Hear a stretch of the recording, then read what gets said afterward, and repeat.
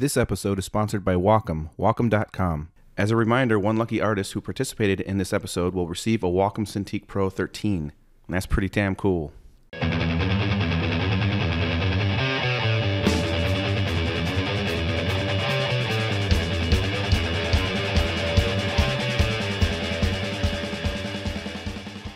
Hey everybody, welcome to another episode of Face the Truth. This week, my guest is a very important person to me, and we spent a lot of time together. He's basically Uncle Grigor to my kids. Comes to Christmas with my family. We've had Thanksgiving together. He's one of the sweetest people that I know. He's kind of known in a way in the caricature world to be very aggressive, and some people perceive him as kind of an angry, kind of violent or brutish person. But the truth is he is probably the sweetest person that I know. He's someone that I can always depend on. There's been times in my life that have been really rough, and he shows up right away. And he's just the kind of person that when my daughter had a seizure, he shows up with flowers and teddy bears for her. He came to her birthday and did a painting for her. He's just one of the most thoughtful people I know. He's also, besides the fact that he's an insanely talented artist, and I think part of that is because of how sensitive he is. He's very thoughtful, and he's very aware of a lot more than I think a lot of people are.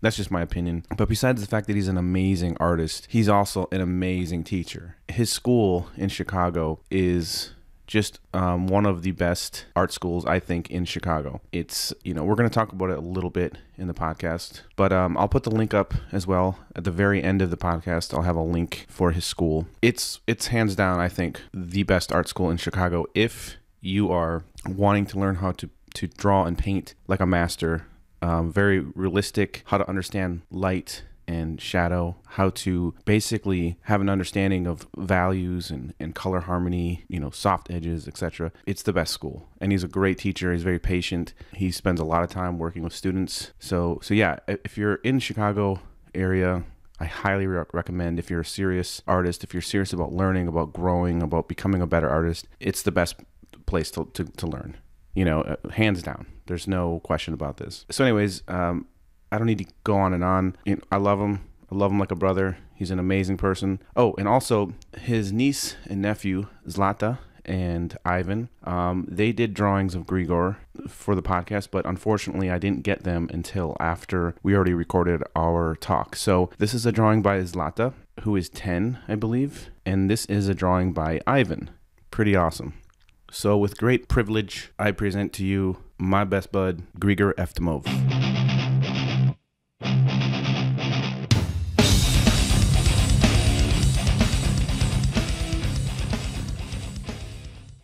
Cool. All right. Well, it's already rolling, so we're already in the game. So how you feel? You ready to do this? Yeah, let's do it. Okay. All right. So, everybody, this is my buddy Grigor, and we're in his studio. This is awesome. I wanted to come here because his studio is so damn cool. I'm gonna take some pictures and stuff, some video, to kind of show a little bit. I'll edit it into the video, but yeah, this is your place, man. Why don't we just start off, just talk about a little bit, I mean, first of all, I guess we're such good friends that I feel like I know almost everything about you already. Yeah. Practically a brother. You were in my wedding. Your Uncle Grigor to my daughters. So I have a lot of questions from fans because I think that'll help give us something to talk about, art wise. But I guess what I would just start off everything with, just real quick, is we met like what, 17, 18 years ago at least. Yeah, I think it was just a random event actually. Yeah. And it was the Chicago Caricature Network or something. I think it was Donovan who put it together, or I can't remember. I don't remember who it was who put it together, but yeah, that's when I met you, and it was, I think Gary was there. I met you there. My friend Jesse was there. We had a number of sort of friends, mutual friends now, but we just yeah, it was funny because at the time I was basically just getting started. Yeah. Doing small, like, personal kind of commissions and stuff like that. And I didn't know very many other caricature artists in Chicago, and I'll never forget the moment I met you. You come in there and you've got like you had a backpack, I showed you some of my work. I had like a little folder that had some of my work in it, very nice, professional. And you were looking through, you're like, oh, it's pretty cool, dude, pretty nice. And you're like, I like your style, and whatever. And I was like, oh, thanks. I had no idea what your work was like. And I said, did you bring any work with? And you're like, oh yeah, I got a couple things. And you like open up your backpack and you literally pulled out a crumpled up shitty ass piece of paper. It was Cameron Diaz. Cameron Diaz. It was a Cameron Diaz drawing on it. And I was like, what the? It was one of the best caricatures I have ever seen. Spot on likeness, amazing exaggeration, the pencil line work, the cross hatching. I was like, this is freaking insane. And you're like, oh, I got another one too. And you pull another one ripped up, like you didn't care about it at all. And that was my introduction to Grigor. It's like, oh yeah, I draw shit and I'm really good at it. Check it out. And we've been friends ever since, basically. Yeah, at the time I was, at the time there was no like social media. There was no, there was no way to communicate with other artists unless you like just ran into them at a park. And my earliest experiences of caricature art was just that, going to like Six Flags and just seeing like this magic behold in front of me. And I was like, I could never do that. But I did that basically just to supplement schooling. And so when I met you, I had just started going to school in an atelier. So I was doing like classical realism. So I was really all about like, learning how to draw and paint better. That was really it, and just pushing that as far as I could. And the caricature thing, the exaggeration thing, all that stuff, that was just really for fun and, just income to sort of supplement what I really wanted to do, So. And what's funny about that is that you've since then have developed quite a reputation for your caricature work. A lot of caricature artists all around the world think of you as this great caricature artist, this awesome exaggerator, but that was, and you do love it, and you're really good at it. But it's never been like, hey, it's never been like your identity.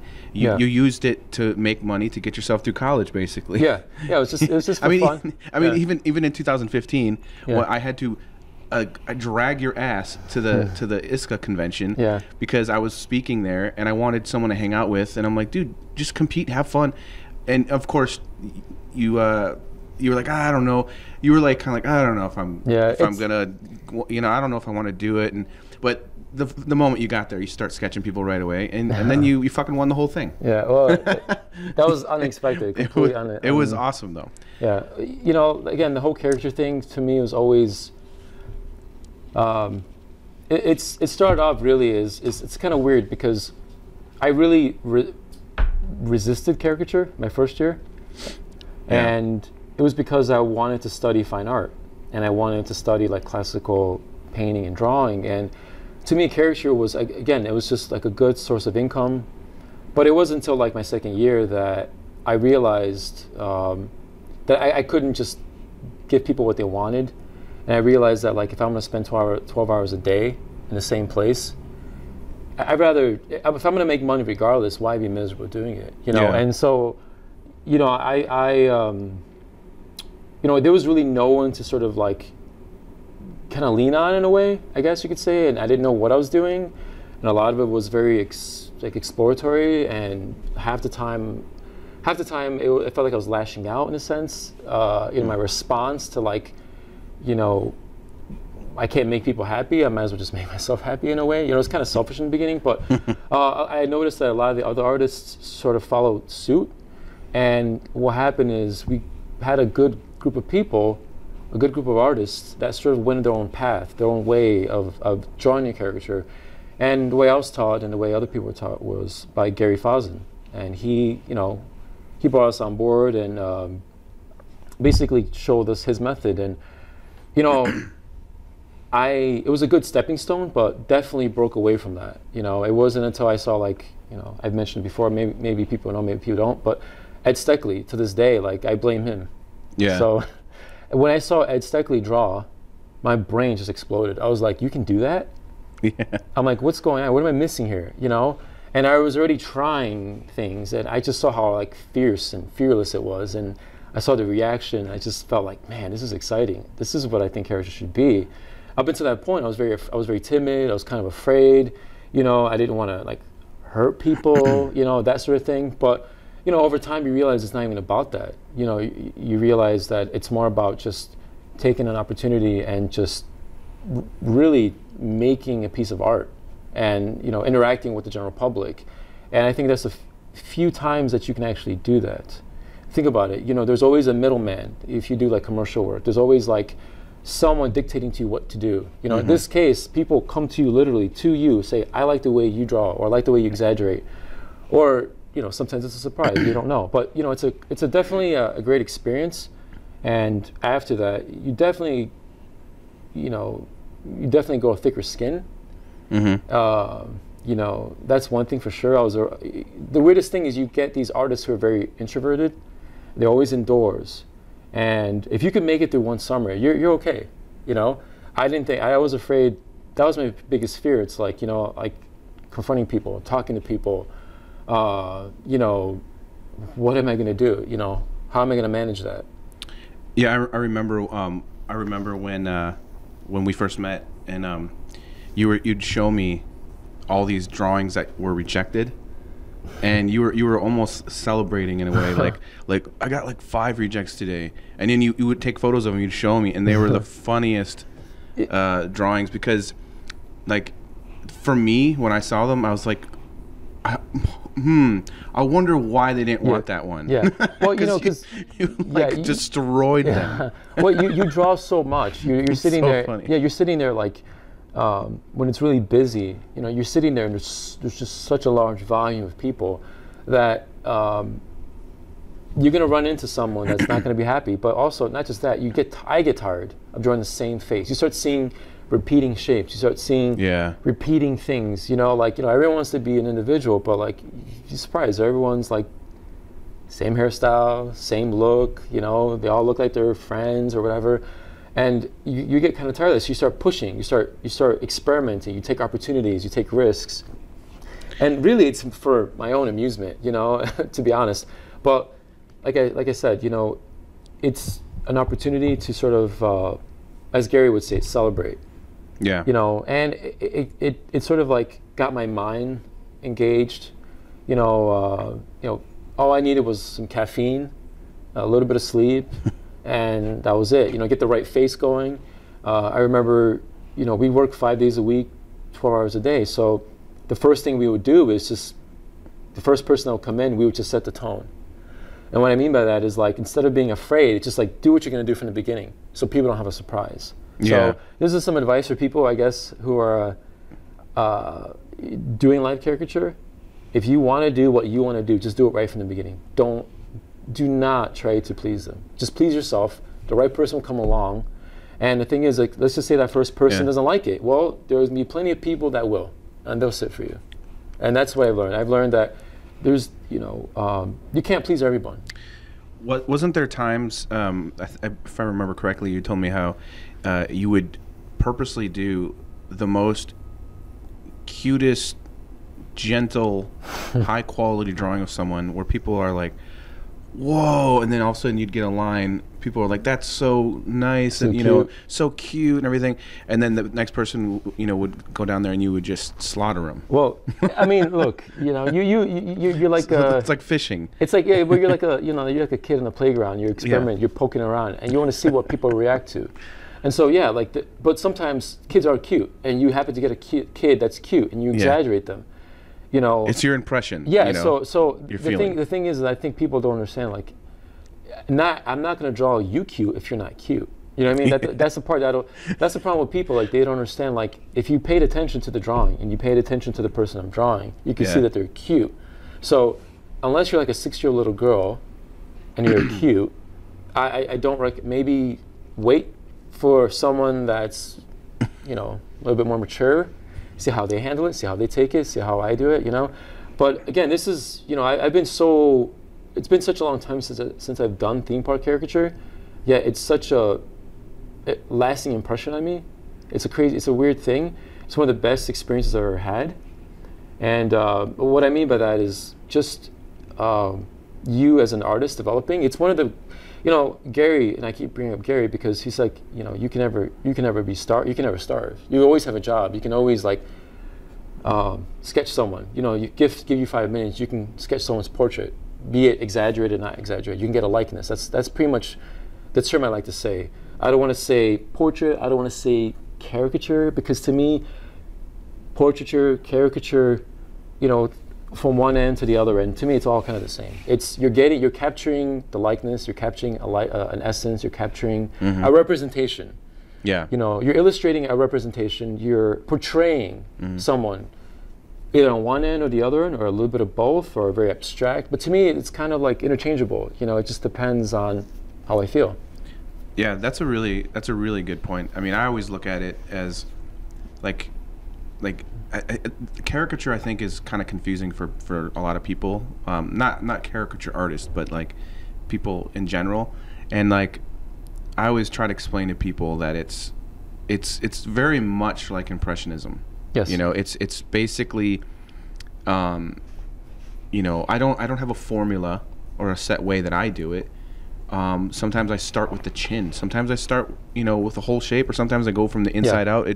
It's all about how I feel about the person, and it depends on, obviously, if it's for like an editorial thing, and it's for a boss of some sort, I have to do it for somebody else. That kind of plays into it as well, like how far you push things and that sort of thing. But ultimately, yeah, some caricatures end up feeling very portrait-like, and some just from the first mark have a life of their own. Like it's like you're just going with the flow, and wow, look at what I just did. Yeah, and that's where it's fun. Yeah, it's funny when you say the first mark.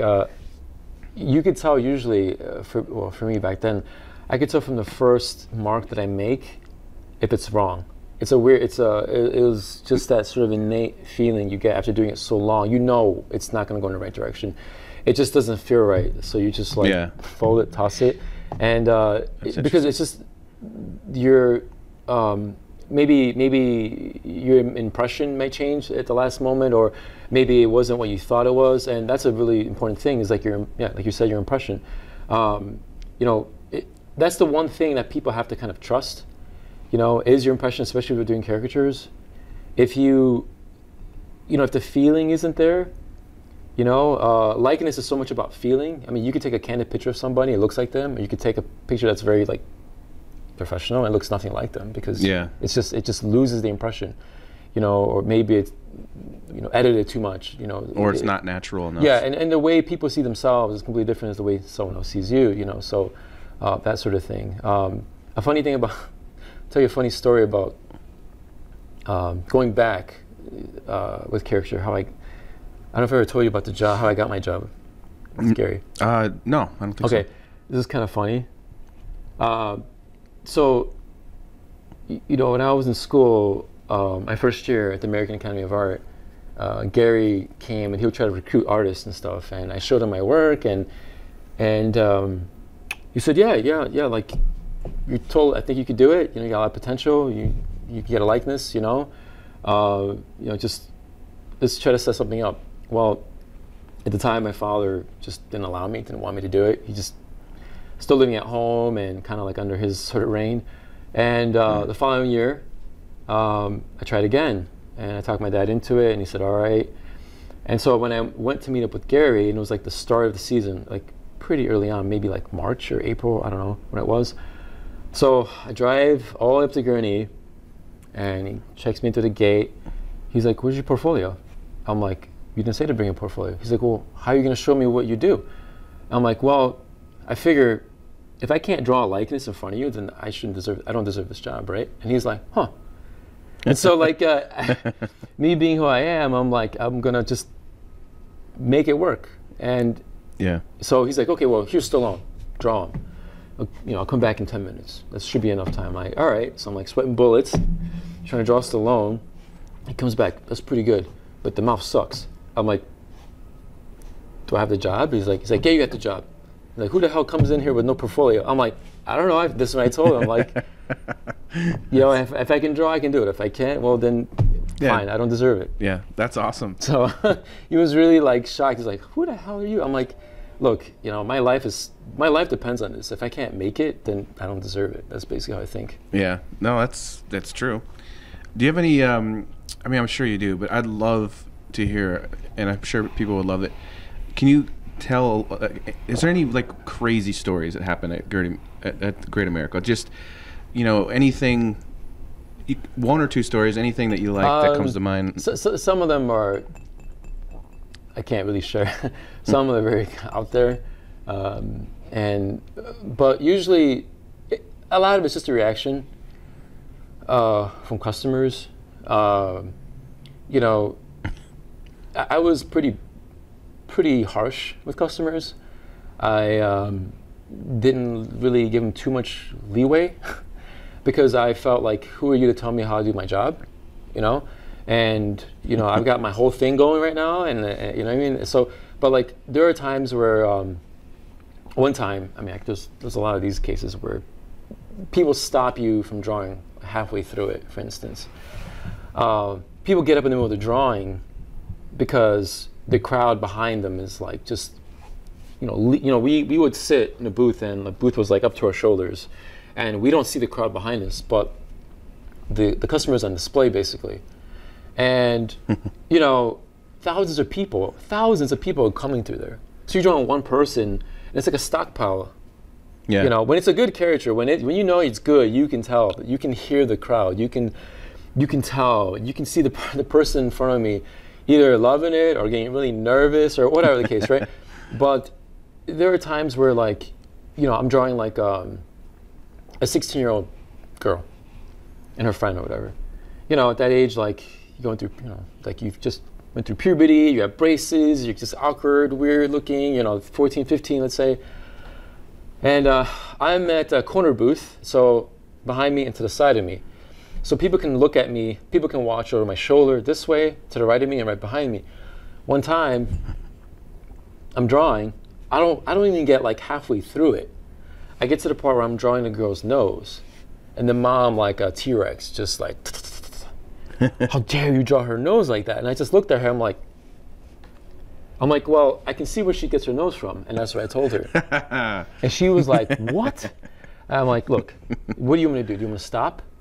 Because like I can tell you're freaking out your daughter. She has no idea what this drawing looks like. Number one, you know, I know what you're doing. You're pretty much telling her like it's no good. You're making faces and you know, behind my back. I can tell that. And now this is the last straw. So what do you want me to do? What do you want me to do? She's like, can you have it redrawn? I'm like, the drawing's not done yet. How about you let your daughter take a look at it? So I mean, usually at that point when that happens, the parent has decided for their kid what's going to happen. They're not going to want it, you know. And so like I'm like, okay, could you please let me at least finish the drawing and so we can show them? Like, all right, and she just gets really salty and pissed and just walks away. And then when I finish, I show it to her friend giggles, and the girl who her mom was talking about was her daughter. She's upset all of a sudden. But the thing is, we don't know if she would have been upset. We have no idea because the decision already made up for her, you know, by the mom. So being overly protective and stuff like that. I mean, I don't care. Like I didn't care. It was to me, it's all good. It's all fun. Did you ever? I mean, I'm sure this happened too. But okay, go ahead. Sorry. I was gonna say, did you ever draw someone that they were coming across really, you know, like a confident person? Like you're like, oh, this person's a fun person. I'm gonna have fun with them, and then you show them, and then their reaction is just the opposite. Okay. So listen. So first off, like my second year, I was having a lot of rejections, and Gary was like, look, so Gary was this older guy. He's like wiser, more mature, and he's just harmless, right? But he would say the craziest things. Like if a couple sat down and, you know, just talking smack to the boyfriend, like, how'd you end up with him? How'd you end up with her? And this and that, right? I was like, what, 24 at the time? You know, early 20s. And so I'm trying to find a way to ease the blow. You know what I mean? Okay? So it didn't really work because the guy comes in and I just start talking smack about the guy and just destroying him on the spot and saying how ugly he is, basically, because Gary would literally tell him what he's doing as he went. Like, oh, look at your nose and this and that, you know, look at your ears, you know, whatever, teeth, whatever, right? And he would just have fun with it, right? I'm like, well, I can try that. Well, didn't work. You know, it didn't work. Talking to the customer was not my thing. I did not talk to the customers after that. Because what happened, one time specifically, I remember, guy sits down, and I'm looking, I'm like, oh man. He had like this overbite, his teeth weren't straight, they're kind of like jaggedy. And I almost thought I was seeing things, because it was like a zipper teeth, you know? And he had a huge bony nose, like really insane like bone structure. His eyes were big and spiky hair, and his big ears were big, and his nose was long. And I mean, at that point, like, you're at the middle of the summer, and your brain is just, everything is caricature to the end. Yeah.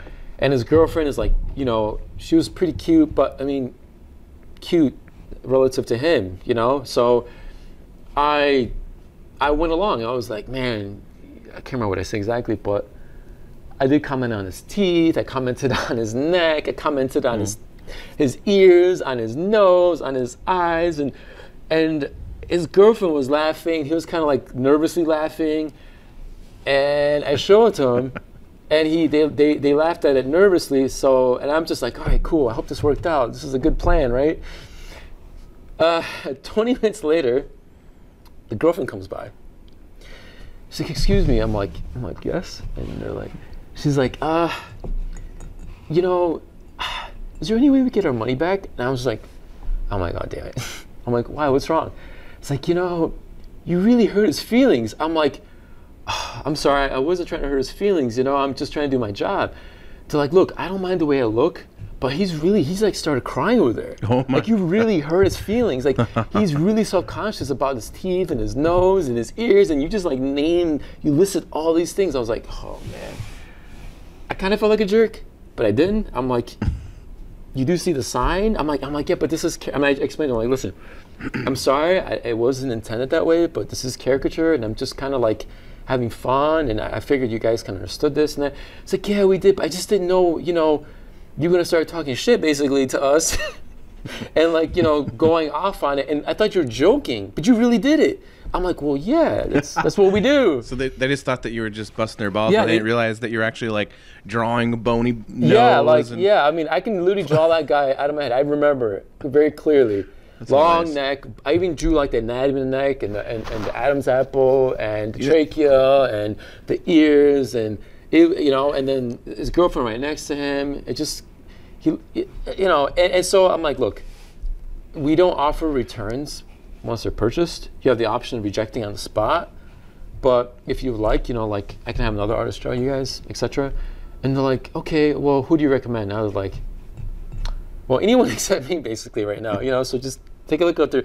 If you want, like, I suggest you window shop and just take a look and see who you like.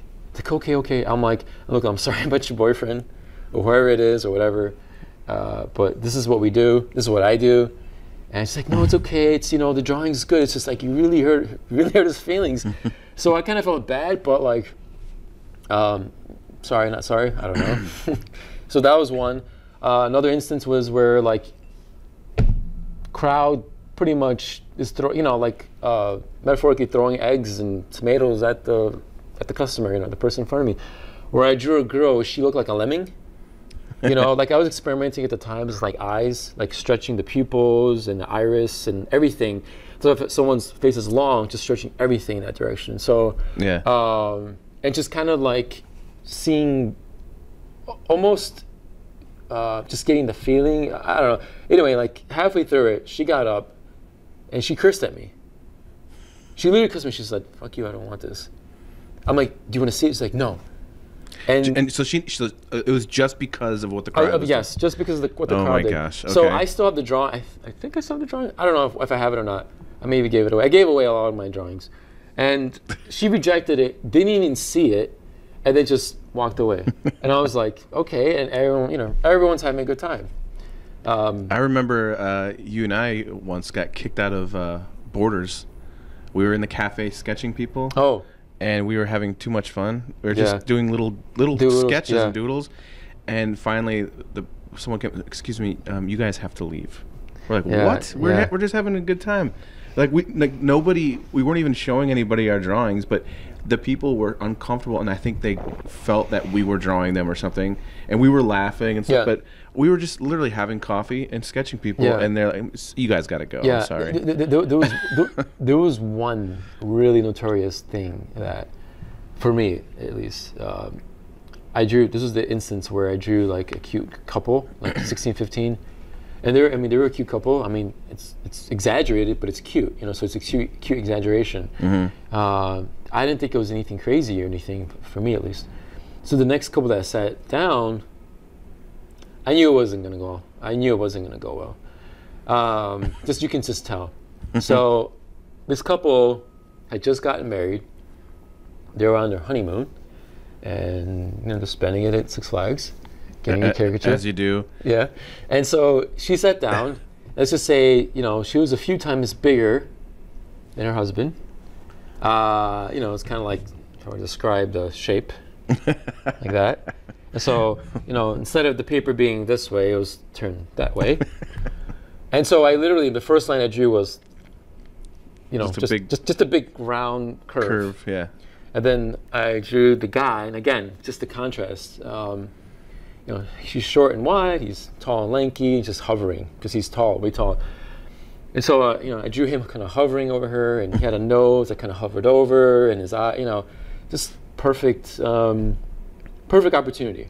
I'm not gonna hold back. She had a shirt that was striped, so I drew the stripes like stretching across, stretching across.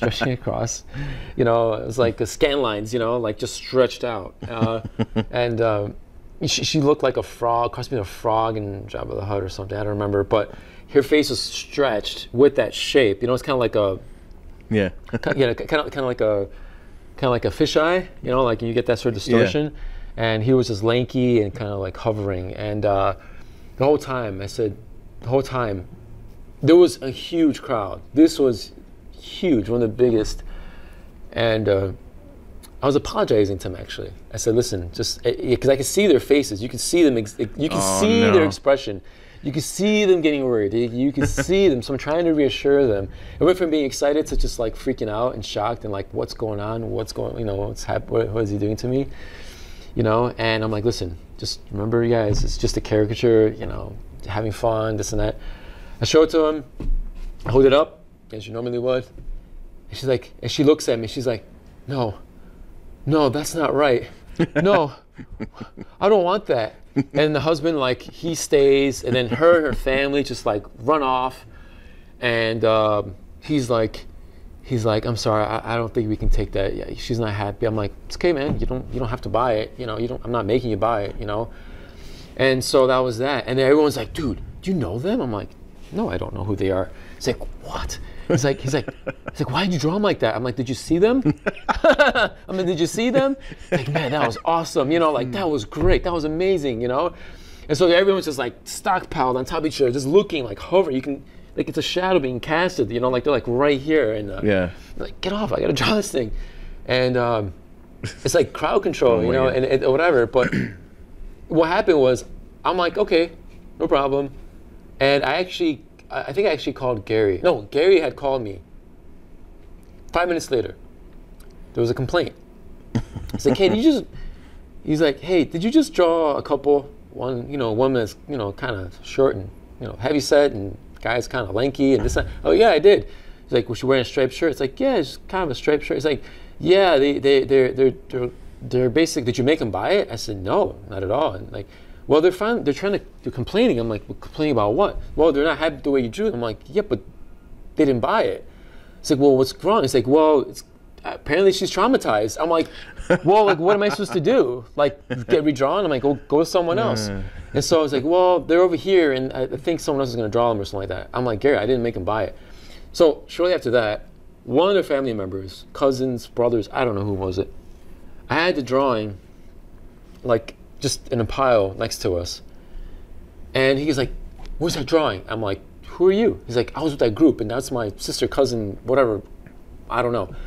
I'm like, yeah, why? It's right here. He's like, we want that destroyed. I'm like, oh, you want it destroyed? I'm like, well, let me tell you something. Unless you buy it, you can't do anything with it. And by the way, it's not for sale. And by the way, I'm gonna pin it up here. So I pinned it against the wall. I said, you want it? You can buy it, but it's not for sale. And so he got pissed, walked away, and I think security came and this and that, and I'm like, look, I didn't do nothing wrong. Yeah. Yeah, and that was one incident. There was other instances.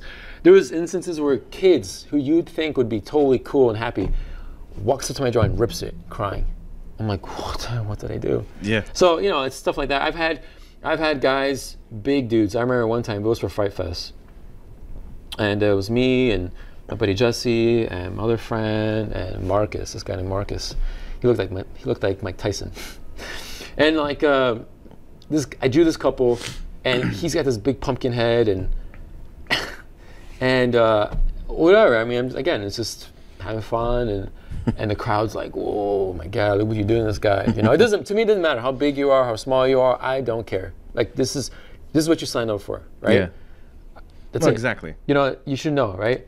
And so I showed him the drawing. He's like, bro, and he gets up. It's hovering over my table. He's like, why you draw my head like a pumpkin? Why you draw me like that? I'm like, because that's what you look like to me. And he's like, what are you trying to say, man? Huh? What are you trying to say? I'm big. Yeah. I got a big pumpkin head. Am I a clown? Do I amuse you? Well, I don't know. He was threatening me, right? Yeah. He was getting pissed. I was like, oh man. So I look at my friend. I look at Marcus. It was like pin drops, silent. Everyone. I'm like, oh my God, we're gonna get into a fight. This is gonna be crazy. I can't believe this is about to happen. So I stop drawing. I look at the guy. I kind of lean back a little bit. I'm ready for whatever. I'm waiting for something because he's like right next to me. And he's, bro, that's cool, man. I know you got a big ass pumpkin head. Yeah, I was just messing with you. I was like, yeah, you just saw like the crowd's reaction to you, buddy. I don't know about that. And you just, it was really, you know, it was pretty intense. You know, I've had times where like people come by and randomly just push back my head after drawing. Who knows? Just they really, it hurts. A drawing can hurt you. Well, I tried live theme park type drawing for one summer at Navy Pier. I just only did it one day a week, and I didn't really enjoy it very much. I mean, I had some fun, but I just realized it wasn't really my thing. I think it would have been better if I was able to hang out with you and actually draw every day, and because like Navy Pier was real dead. There was hardly anybody that would come through, so it wasn't as much fun. On the days that were busy, it was a blast. Yeah. But I had someone, an older Jewish woman, come up behind me when I was drawing, and it's just funny. It just reminded me when you said someone smacked your head. I was doing a drawing of somebody, and you know I'm covered in tattoos, and this Jewish woman was very, very angry that I'm covered in tattoos. And it's not her business, you know, but I'm drawing someone focusing, and she has, I don't even know this woman exists. And she was like, you know, in very traditional clothing.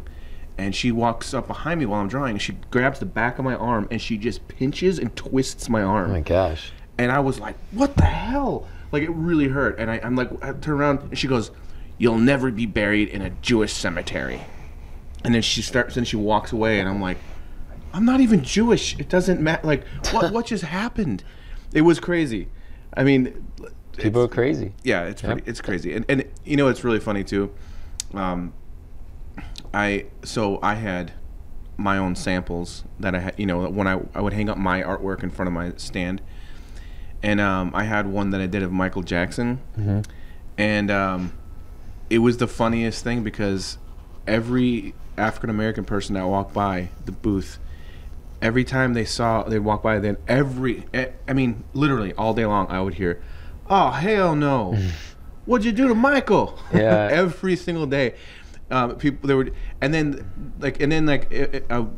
if they wanted to get drawn, they'd be like, "You're not gonna make me look like Michael, are you?" And I'm like, "No, you don't look like Michael. You don't look like Michael. Michael did that to himself." Yeah. It's so funny, like interacting with people like that, where they just assume, I'd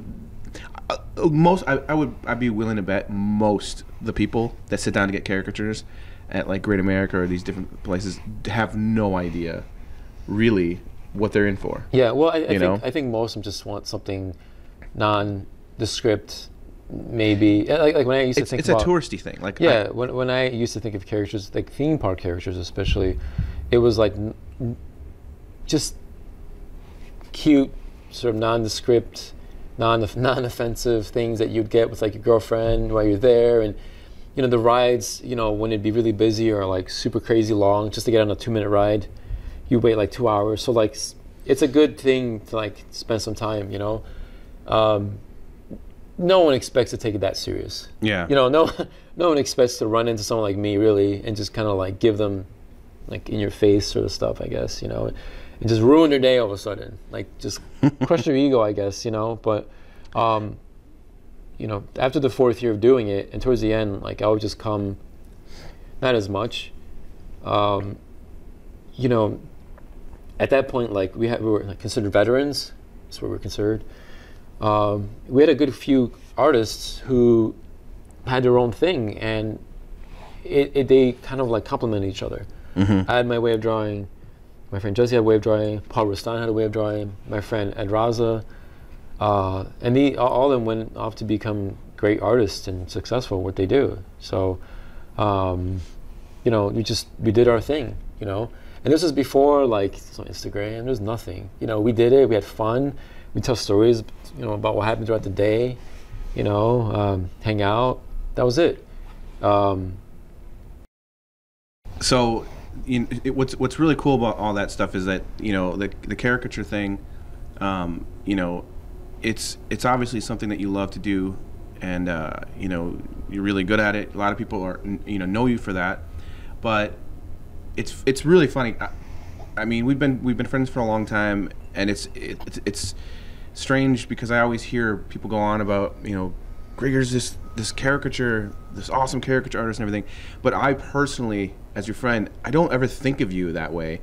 I always think of you as this amazing fine artist, and that's where your work inspires me. Your fine art inspires me, and you're absolutely just amazing with pastels. I've never seen anybody use pastels the way that you do. Your oil paintings are just amazing as well. But what a lot of people don't understand probably is you also, like, right now where we're sitting, this is your own school that you run and teach, and you teach just amazing like master type techniques of drawing and painting from life, and you devote so much of your time to studying and learning. You continue to push and grow. You're not, it's like, here's the thing, I'm never ever shocked at something that you paint. Like, other people see your work and they're like, holy shit, oh my, how did you, oh, whoa, that's a painting? And see, nothing surprises me with you because you work so hard, and you're always working. I mean, you come to my daughter's birthday party, and it was the coolest thing in the world. Like, there was a lot of people that you don't necessarily know. Some of them know you, but you wanted to do a little painting for her first birthday, and so you sat out on my back porch and you did a little oil painting, and it's awesome. It's hanging in her room right now. And, you know, no matter where we go, you're always sketching, you're always drawing. We went to Milwaukee a few years back, and one of our friends got hurt. Some guy smacked one of our friends, and we ended up having to take him to an emergency room. And you take out your pastels and start doing a little drawing and stuff. Yeah, that's right. We were there till like 5 in the morning or something. Yeah, like that's right. Or on my phone, I was even drawing. And so I'm sitting next to you, and you just like start doing a drawing and pass the drawing. So I guess what I'm trying to say is, I'm not surprised. I'm not shocked. Your work is beautiful. It's amazing, but it's not because you just are just naturally just awesome. Like, you friggin' work hard. You love it. You've got a passion for it, and you really, really push yourself. What I want to know, and what I find interesting, is, when did this all start for you? When you were you a little kid that was really passionate about the art, or is it something that you just started getting in? Because I know that your family, like your parents, I don't know if they were super supportive right away of what you were doing, or maybe they were confused a little bit. Yeah. So little backstory. Born overseas from Macedonia, came here when I was pretty young. Foreigners, refugees, immigrants. On the way here, the earliest things I can remember is, taking flights, airplane trips. At one point, somewhere in Europe, I remember we stopped at a train station, and I saw like a locomotive set, and I was so fascinated by it. I didn't know what it was, and I thought it was pretty cool, And so when I came to the U.S., that summer, I think I went to nursery school. I can't remember. It's kind of vague, right? But one of the first things I remember drawing was the thing that I wanted. And it was just like a train. And so that's what I drew. And I was hung up. But ever since then, I always was most talented. You know, like early on, my teachers, my kindergarten teacher and we had like I think someone helping us out in the beginning because we're foreigners. We didn't know the language, you know.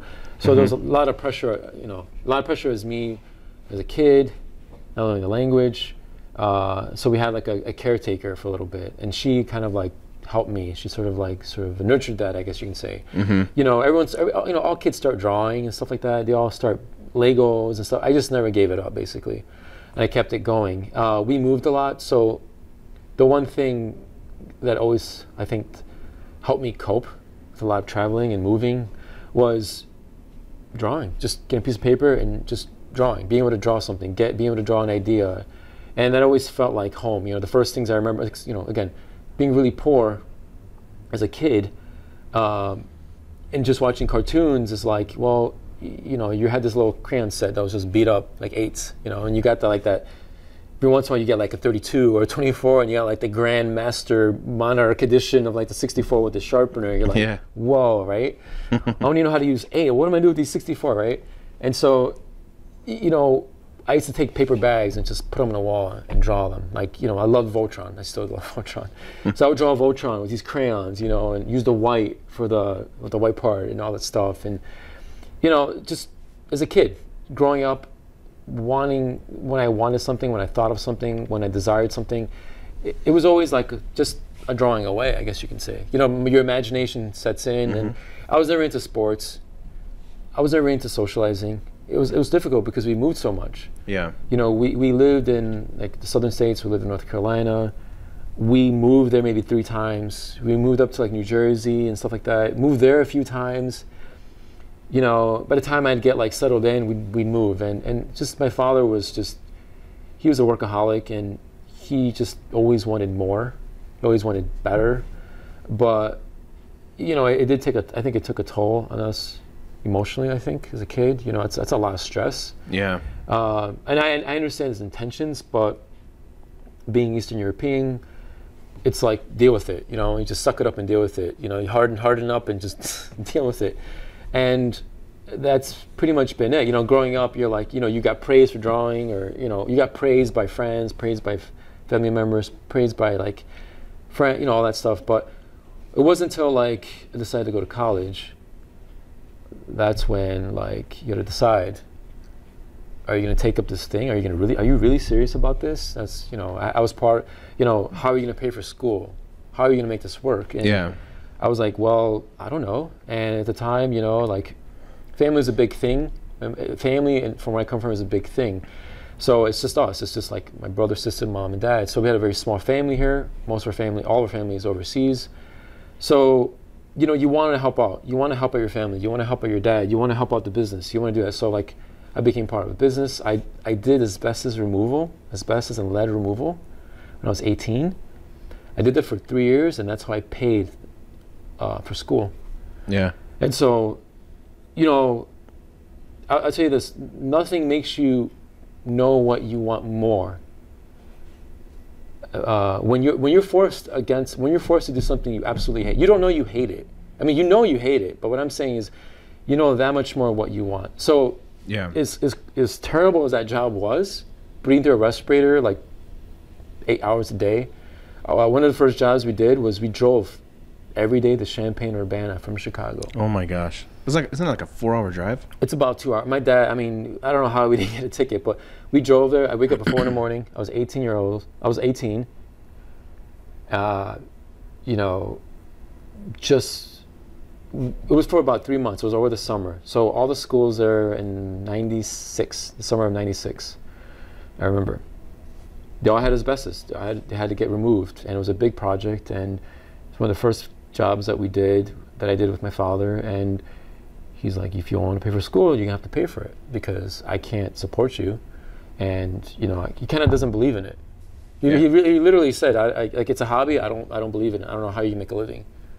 You know, it's just that mindset, and I get it. You know, but it just made me further want to prove to myself, further prove to him, which doesn't even matter. I doubt that he even cares still. Yeah. But you know, like I said, if you want to know what you really want to do something you absolutely freaking hate, because that will set you exactly right away. You will not take for granted those things, those moments. So like after the one summer, and I started late. I started in the spring, I think, of '97, and I could only afford one semester of schooling. That's all I could save up. So then I took a whole year off, and I worked with my dad again, and then I just paid as I went. Yeah. And it was tough. It was really tough, you know. But that really made me toughen up. I remember first day of school coming there, and I'm just like, I'm all serious. Yeah. I'm all serious. I'm like, yes, I can't wait. You know, my hands are calloused. I'm tired. You know, I'm like, yes, this is gonna be amazing. First thing I get to my fundamentals class, I remember this kid, Bobby. I remember very clearly, Bobby. He was this like punk-looking kid. Had like his little haircut on the side. I found out he failed the semester before, the trimester or whatever it was. So he was put in another class because Popovich was too hard for him. Dale Popovich was too hard for him. So he gave her like an easier teacher, I guess. And the first thing he asks me, hey man, can I borrow a pencil? I'm like, where am I? I'm like, dude, you're in art school. Yeah. I busted my ass to even walk into this place. Yeah. And you're asking me for a pencil. I'm like, I looked at him and I said, did you like, stab it in his hand? Well, dude, I was like, I looked at him so confused. I was like, where's yours, man? Yeah. And he looked at me like discouraged. I'm like, I gave him the hardest look. I'm like, are you out of your damn mind? Like, what are you doing here? Yeah. You know, that was just a shock. I was so shocked. I was like, my gosh, what is going on Unfortunately, here? that's the reality of, I think, a lot of art schools. Yeah. I mean, well, when I was there, Yeah. I remember there was a lot of kids that just didn't, like, they were so blown away by like what me and like what Anthony Kosar were doing. Mm-hmm. And I remember like him and I talking, like, because him and I became friends instantly because we related with one another. We were working really, really hard, really wanted to be there. And I was actually just talking with Jill Thompson about this. She went to the academy as well. And I remember like one of the professors would be doing a demo, mm-hmm. Like watercolor demo or whatever it was, and none of the kids are watching, except for me. I'm the only one up there like watching, taking notes and paying attention, and it's amazing to me, and it makes you realize, oh, a lot of these kids, like their parents are paying for their college or whatever. Yeah, it doesn't set, like the reality doesn't set in. Like you don't understand like what you're getting yourself into. And I had a 1-year-old daughter at the time, and I was working professionally already. So to me, it was like, this is important. I can't mess this up. You know, it's I think that's really awesome though how you stated that, because I mean that's true. Like, you know, when you're not getting to do the thing you love, but you have to do other things in order to do it, it really makes you appreciate it when you can do it. And it also either does two things. It either makes you really want it, or you're discouraged. You know, because one instructor that I had there specifically that was like, you know, a huge influence was Algaminas. And he would straight up just tell students, like, you're not going to make it. And so, like, I was, like, shocked. You know, I was shocked how bold he was. But I felt like at home because, again, that's kind of the upbringing I had. Yeah. You know, it's either black and white. You know, like, the middle ground is confusing. Like, the thing is like, that should sort itself out, I think. Like, he would just literally, he got into trouble. He got into a lot of trouble for this. But I always tell the story here in class where he would come at the end of the year or the end of the semester handing out like applications for like McDonald's or Burger King. He would hand them out to students who he knew like were just full of crap. And he would be like, oh my gosh. Or he would tell him like, listen, can you do this? I love Hold that. your hand out. He's like, do this. Can you do that? And he'd be like, and with his Ukrainian, Lithuanian accent, he's like, good, you still have a chance. You can flip burgers. I was like, what? You can flip burgers. Yeah, you still can get the job. That's, you know, like so stuff awesome. Like that. So like he told us straight. And again, like, your feelings don't matter here, man. Because this reality is like, your parents are paying for it. If you were paying for it, you wouldn't be busting your ass. You wouldn't be asking for a pencil. You wouldn't be late. You wouldn't be BSing. You wouldn't be taking like smoke breaks for like, you know, half the freaking class. And that's what people did. You know, that's what they did. You know, like, it was crazy to me. And he was right. I mean, it was pretty kind of harsh, and definitely couldn't fly today. But like, he did them a favor. I think it's brilliant. I mean, that's just amazing. Yeah, and the look on their face was priceless. I love that he handed out McDonald's applications. Well, yeah, and that is so perfect. It is, and but the thing is, again, it either sets you on a course of like, look, I'm gonna just buckle down and really do it and be serious, or I'm just gonna quit. You're right, One of the things that I love about you as a person, and it goes along with your artwork, is for someone that doesn't do drugs, you've got a really fucked up mind, like, and I don't mean that in a bad way. I mean, you have like these, like, for your fine art stuff, you've got these really amazing, just creative visual ideas, and stories and weird things. And I remember a few years back you were showing me sketches that now you've done like paintings, or you've started some of these paintings, and I'm like, what the hell is going on? It's amazing, but it's disturbing, and there's so much going on, and you're like, oh yeah, this is a dream I had. And I'm like, you're not on DMT? Like, I don't understand it, but that's one of the things I love about your stuff is you're like, yeah, I dreamt this, and then I just had to paint it, and it's just like the most craziest thing ever. When, like, what drives me nuts about it is, what I think is awesome, is that a lot of the stuff you just, like, straight out of your head, you just start doing these paintings with no reference. You use some reference, but I mean, you just like start creating this atmosphere and the lighting, and and it's just it's brilliant. And but I guess what I'm wondering is, like, when from your perspective, when let's just say whatever kind of dream it is that you had that inspired, what's the first thing that you do when you're excited, like, hey, this is gonna be cool? So,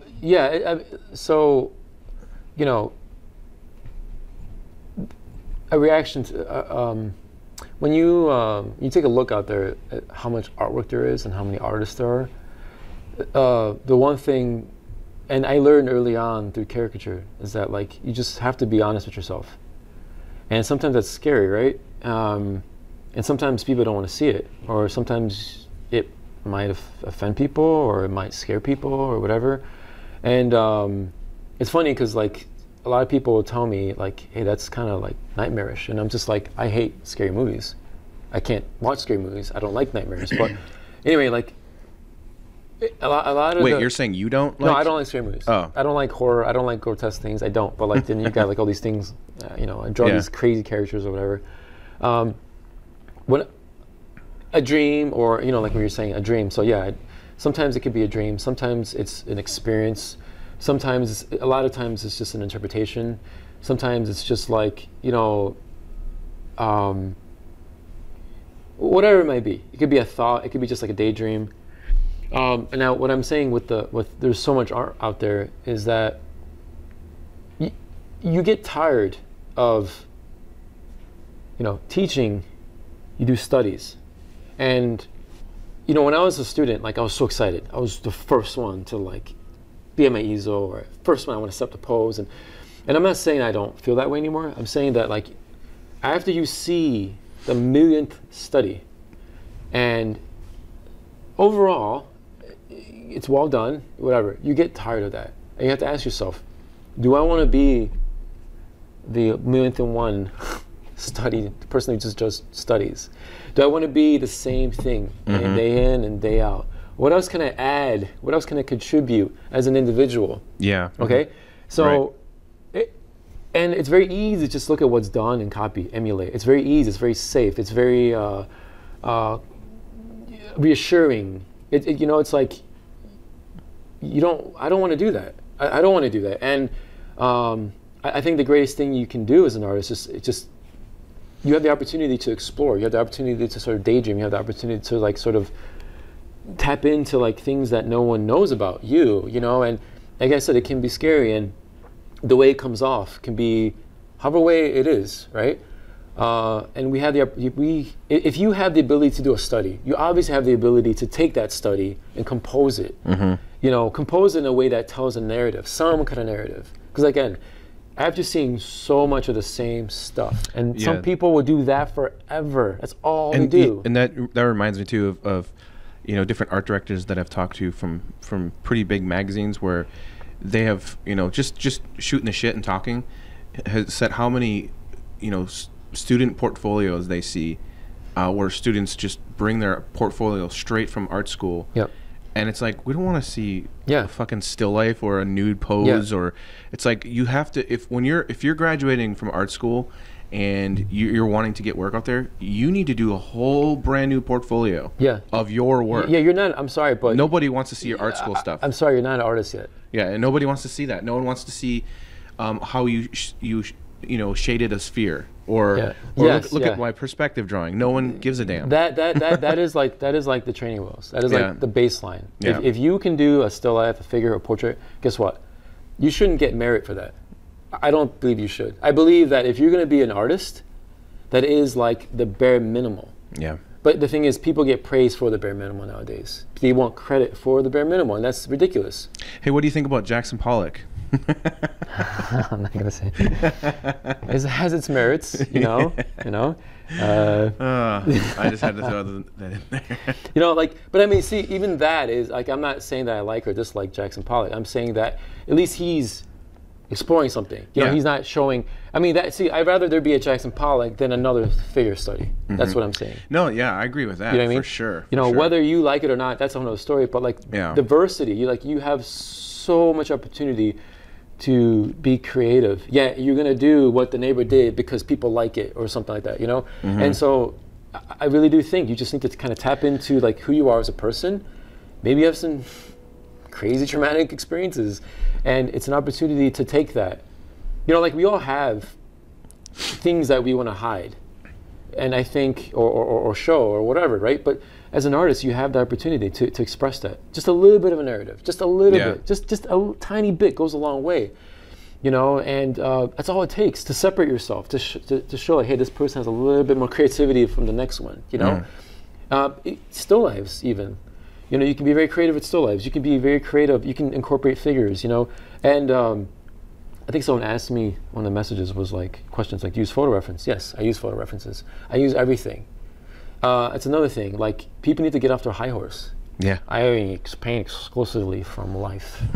Well, guess what? I do it all the time in the studio, all the time. Yeah. It doesn't make you a better. It is a craft. It is a skill that I think should be there like the back of your hand, right? And what's nice about that is that if you can paint from life, and you can see the colors. So here, if you don't paint enough from life, you would never know to take your photo reference and to edit it. For instance, you would never know like cameras are so good nowadays that you can adjust the colors to your liking, and that's a great tool. Now, when it comes to color, like, hey, if you can do an alla prima sketch of something and get a color impression, because it's your impression, use that, combine it. If you can draw it from life, so like I draw faster than I paint, draw it.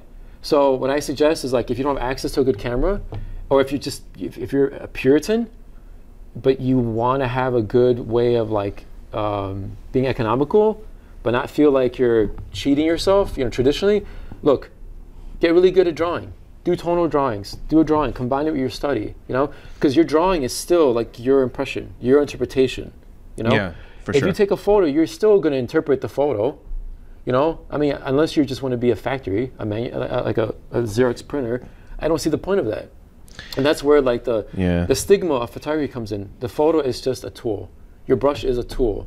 What you do with it is a whole other ball game. And I think people need to just get off it. It's the same thing with the whole digital versus traditional. When when people give digital artists a hard time, it's the same idea. It's like, it's a tool.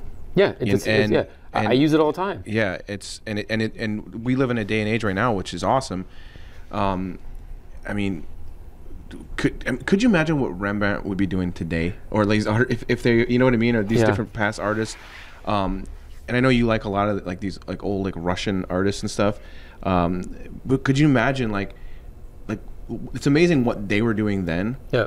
And the fact that we have, I always think about this with Norman Rockwell, how, back when he was doing what he was doing, one of the funniest things that I thought I'm sure he did a lot of weird things, but, he had to pose everybody. Mm-hmm. He had to have them sit there and paint them from life. Mm-hmm. And a lot of times he would shoot photographs and then he would transfer his photographs onto the canvas and everything. But he would, like one time I was reading in his book that he wrote, he actually nailed a live duck to a piece of wood. Oh my God. Through its it's a little cruel, huh? But it does, it's like supposedly there's no feeling in the webbing, but still he nailed a duck down to, but my point is, now you can just go on Google and say duck. You take it for granted now. And you can find all this stuff. It's just amazing. We definitely, so I guess what I'm trying to say is there's kind of no excuse. No, there isn't. There's so much that we have, if we can think about it, we can create it basically. Yeah, and at the end of the day, like, what do you want to do? Like, do you want to praise yourself for being like this Puritan, who paints from life only, or do you just want to just those people create work? That like, I make my own oil paint. You can spend time. I mean, it's already made. It's all figured out for you. I mean, you just buy the colors you want and just paint with it. I don't know. But it's fun. I guess I have no. I mean, that's totally fine. I mean, all that. There's merit to all that. It is funny though. There's merit to all that stuff. But the thing is just the thing with creating work is that it takes time. Yeah. There's a lot of effort that goes that is involved. It's not just a matter of like put her up there. Well, yeah, and that's a really good thing too that you just brought up too, because going back with just talking about your personal type paintings, is that you don't just. And I brought it up because I wanted, you did a good job of explaining about it, but I want people to understand just like your process. Like you don't just like there's like these pieces that you've been working on for a long time now that are just epic. These like pastel drawings that are just amazing. All these human bodies that are just like forming and pulling together, and there's like sunflowers. It's just like this insanely amazing, complex idea. And they're just the studies for painting that you're going to do. Yeah. And it's incredible. Yeah. You don't just, like, you're spending so much time on them, and they're just beautiful, and they're pieces of amazing art just by themselves. Yeah. I can only imagine what the painting is going to be like. Yeah. So, what it takes to do something like that, it's just, you have to really, I think, a lot of it is like it's like poetry. You can't really put into words. It doesn't really make sense when you try to explain it, but visually it just sends a message, or it amplifies a feeling. And look, that feeling or message may have been long gone, but I enjoy the craft. Mm-hmm. I enjoy the craft of it. I enjoy having this is where like digital work and like traditional work, where how I feel about it. Like at the end, I still really much enjoy just the tangible like materials, and the digital, like just like the digital imagery or the photography or the digital sort of element is there again as a tool to help me, because I have to compose it. I have to come up with the idea. I sketch it out. Talking about the process, it starts off something very simple and it just expands, and sometimes it gets a little crazy. So you dial it down, mm-hmm. and you just take it from there. And a lot of it is just kind of like a little exploration. It's just a little journey. I think since this is not something for anyone but myself, it's purely myself. It's the most sincere thing I can do, really. And there's no one telling me, hey, there's a deadline. There's no one telling me I don't like it. Like, I don't care if you like it or not. Or that's offensive or whatever. So, all that is part of the process. Just enduring that, and then sometimes halfway through, you're just like, what am I doing? This is stupid, And again, it's part of it. All that is part of it. But like, I think that is just part of the experience that you have as an artist. You're left feeling vulnerable. You're left feeling unsure. You're left feeling like, do I follow through with this? Do I stop? Do I put it aside? And then I'm like anyone else. I get distracted. I'm like, oh, I want to do something new, And it always feels great. But then like, it's like, hey, you got to keep working on this guy. You got this project you're doing. Yeah. But that's just part of the process. Developing an idea, and it takes time. It takes effort, and it just doesn't happen. And you may see the idea. You may see like an image a few seconds, 10 seconds, a minute, but like, it took my whole life to get to that point. It took, good and bad experiences to get that point. It took a lot of like winding moments. Well, to get to that it's point. important too, because I mean, it's like that saying, practice doesn't make perfect, but perfect practice makes perfect. Yes. Like the more that you do put into your ideas and your studies, it's like when I'm doing like a crazy quick deadline, when I only have like 2 days to do it. You don't have the luxury at that time to do a bunch of studies or sketches of the person that I have to draw or whatever.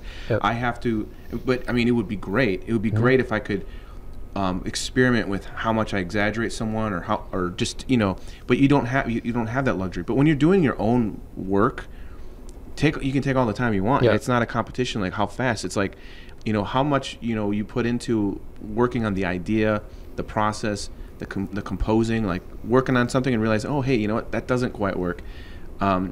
It's amazing, like I love, who Jeremy Geddes is? Yeah. I gotta talk to him on this whole podcast thing too at some point. But I love when he shares his studies, like he'll share these small little oil studies, and I love that because it's a good reminder that hey, he doesn't just freaking do this crazy awesome painting. He does a practice. He's trying to figure out his composition, his lighting, and then from there he takes it like to a whole nother level. Yeah, and that's awesome. Yeah, people. I mean, if you're doing this sort of thing, it's everything that happens behind the scenes or whatever, and know, and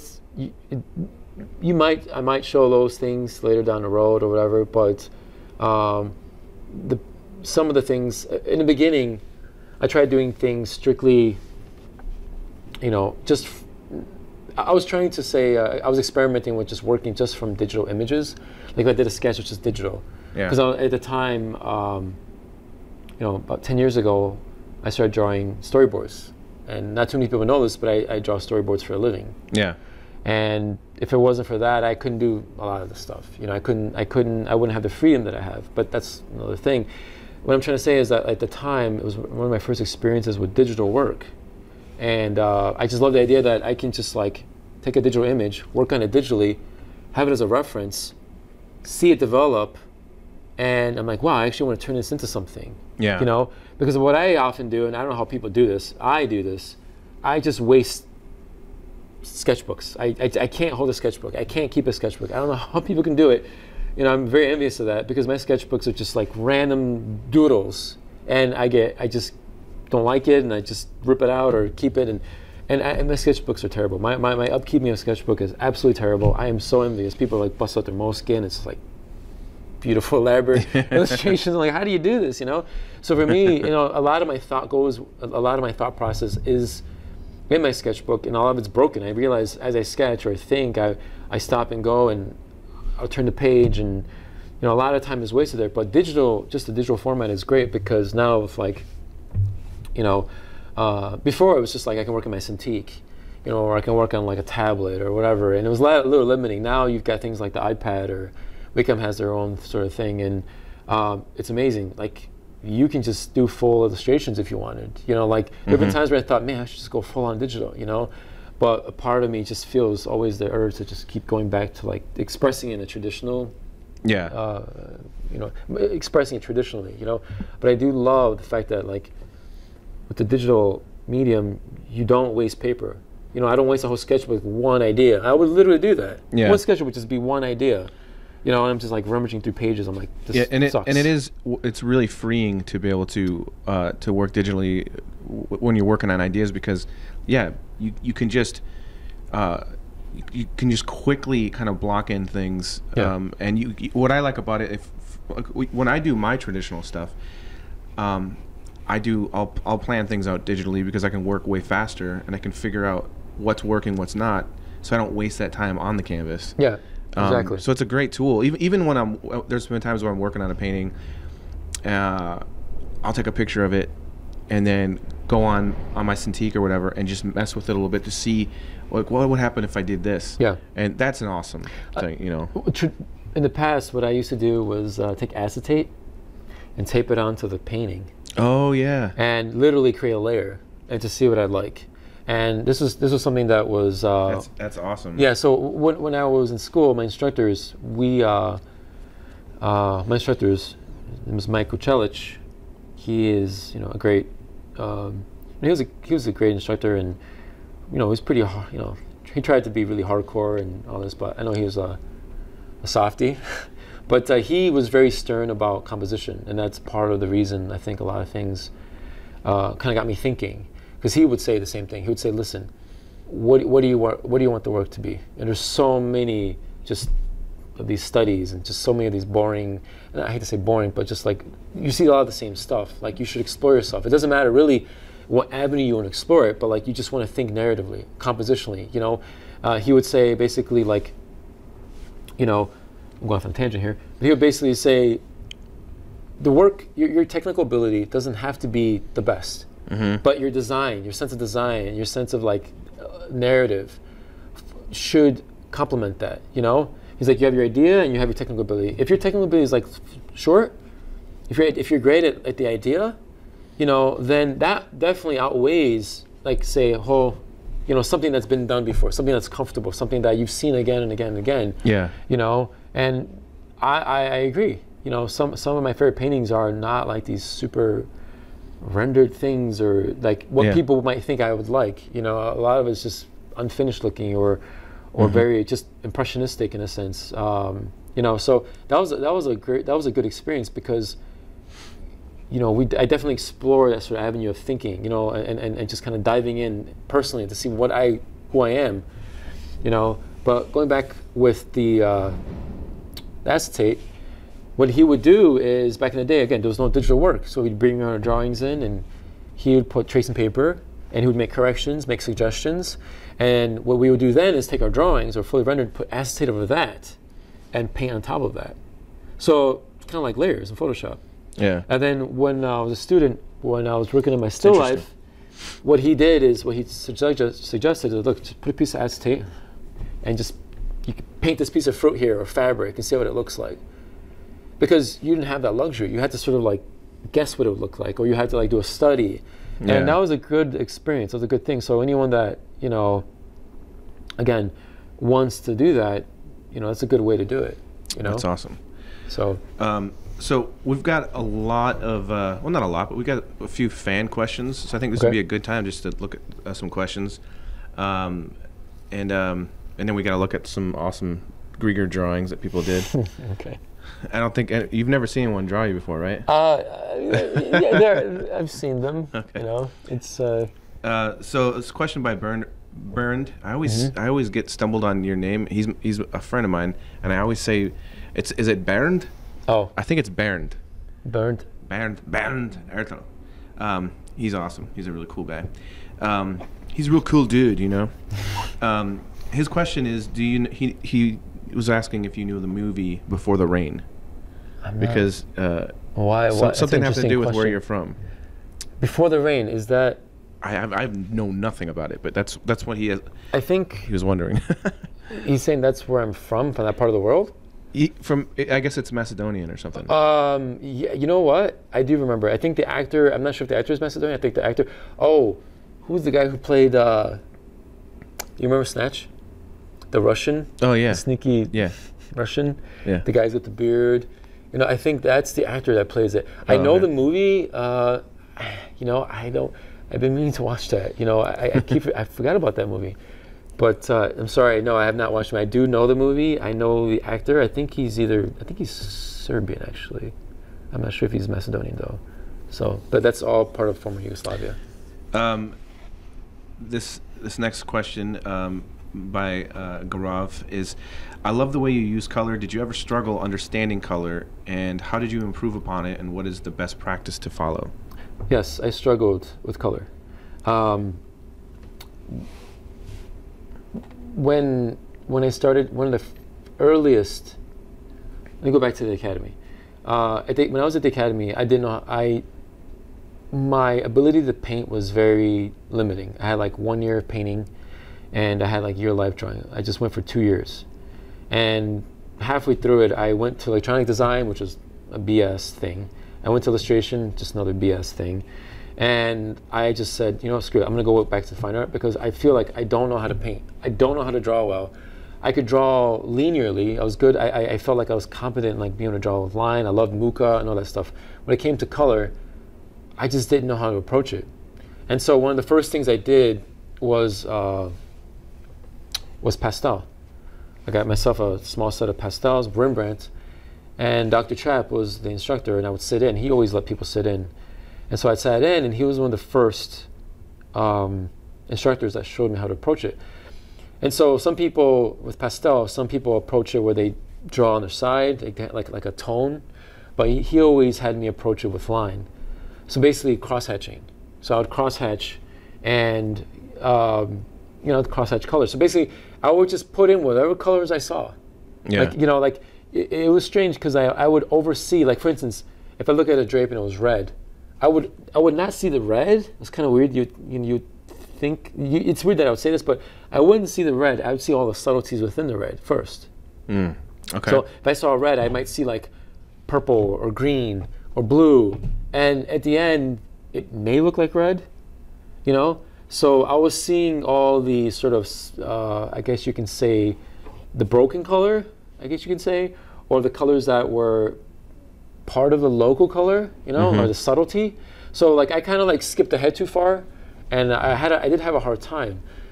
It wasn't until a couple years later when I got into color. So I went to the American Academy for 2 years. I went to an atelier. It's called the School of Representation Art. It no longer exists. In my second year, you start doing color sketches, and one of the first things you realize is that after 2 years of black and white drawing and painting, that, you know, first off, your drawing. Secondly, your value. Thirdly, your color. So once you understood like your value structure, you understood color. So color takes credit where value does all the hard work. Yeah. Okay. That makes a lot of sense. So for you to get the right color, first off, it has to be the right value. And then from there, you know, there's a kind of almost scientific process. You know, you think about the value. Then you have to ask yourself, like, for instance, what is the local color? Generally, if you were to ask a child, 5-year-old kid, the colors, what is it? Without saying gray or brown, is it a red? Is it a blue? Is it a yellow? If you can't sort of translate that, if you can't, if you yourself, I guess what I'm saying is, this tablecloth here, you know, some would say it's blue. Some would say it's gray. I say, without saying gray, what color do you see in it? Yeah. And you would say, this is blue. Obviously, this is bluer than this. But if you were to say by the 8, you know, primary, secondary colors, what is it? You would say this is blue. So basically, you get the value first. So basically, how dark is it? 1 to 10. How dark is it, right? This is white. This is somewhere in the middle. This is somewhere at the end, right? So it's a middle value. That's bluish. Bluish, yeah. It's bluish. You gotta ask yourself, is this blue leaning towards a warm blue? Is there red in this blue? So you might ask yourself, is this blue more, I'm teaching class right now. Is this blue more red, or is it more on the green side? Is it more the purple side? Is it more on the, you know, where is it leaning? Because this is more neutral, more of a neutral blue. This mug and this color start influencing. You start to see yellows in here. You start to see more of the blues in here. Yep. Okay, so neutral colors are definitely the hardest thing I think for people to see, because it's influenced by its surroundings. So, you know, it's very fundamental. Remember that one time when you and I got in an argument about what color the sky was?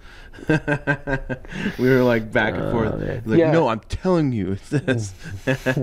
We got serious too. Yeah. So for color, you know, I had a hard time because I was not seeing the apparent color first. The most apparent color that you would see, that you would have to ask yourself, and then from there you have to you know, think general to specific.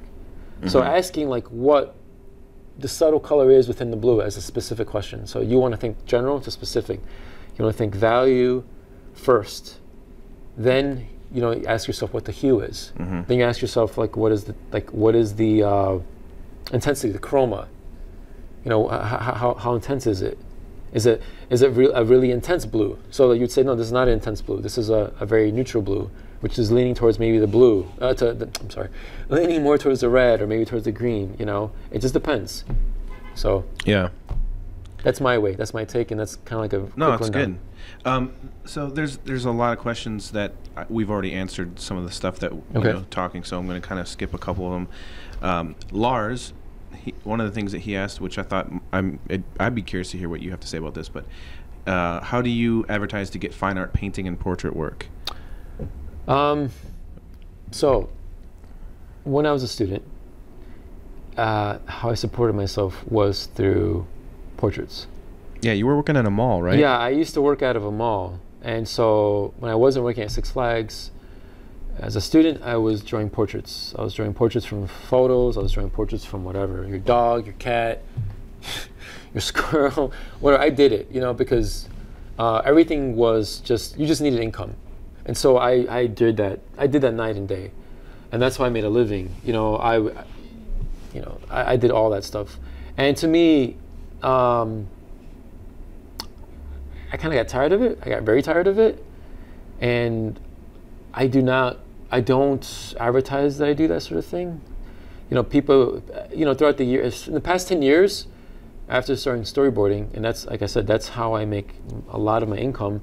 And so it gives me the freedom to not have to do that sort of stuff. I don't want to do that stuff. Because I'm taking something that I'm taking this sort of thing that I've spent my life studying. The last thing I want to do is do it for someone else. And drawing storyboards and commercial work, you're already doing that. In a sense, doing portraiture for someone else or doing a commission work, no matter what it is, you're working for someone else. I don't care if it's fine art. I don't care. It's still not your work. It is someone else's. It's not on your own. It's not your time. It's someone else's time that they're waiting on you. It's a service that you're providing. So I don't seek that work. And if I can avoid it, I actually do. Because I rather spend time doing my own work. Yep. I actually rather spend time teaching. I enjoy that a lot. And hope that answers the question. No, it's good. Mills Vanills asks, who are your top 3 favorite artists of all time and why?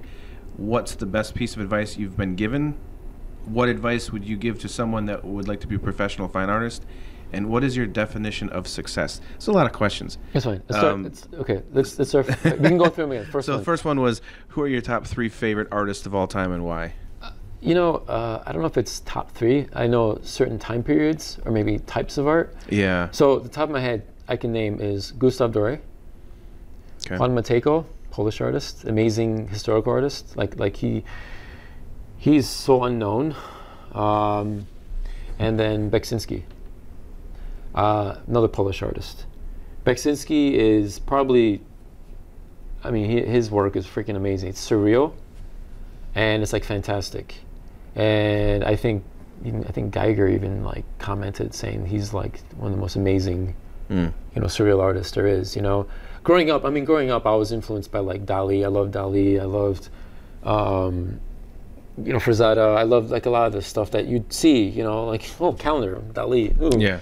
Frazetta, stuff like that, and whatever was taught to you, when you're in school, art history, I'm so tired of this stuff. Yeah. But it's very, I'm not gonna lie if I didn't say Bernini, Michelangelo, a lot of the pre-Raphaelites, a lot of the 19th century artists,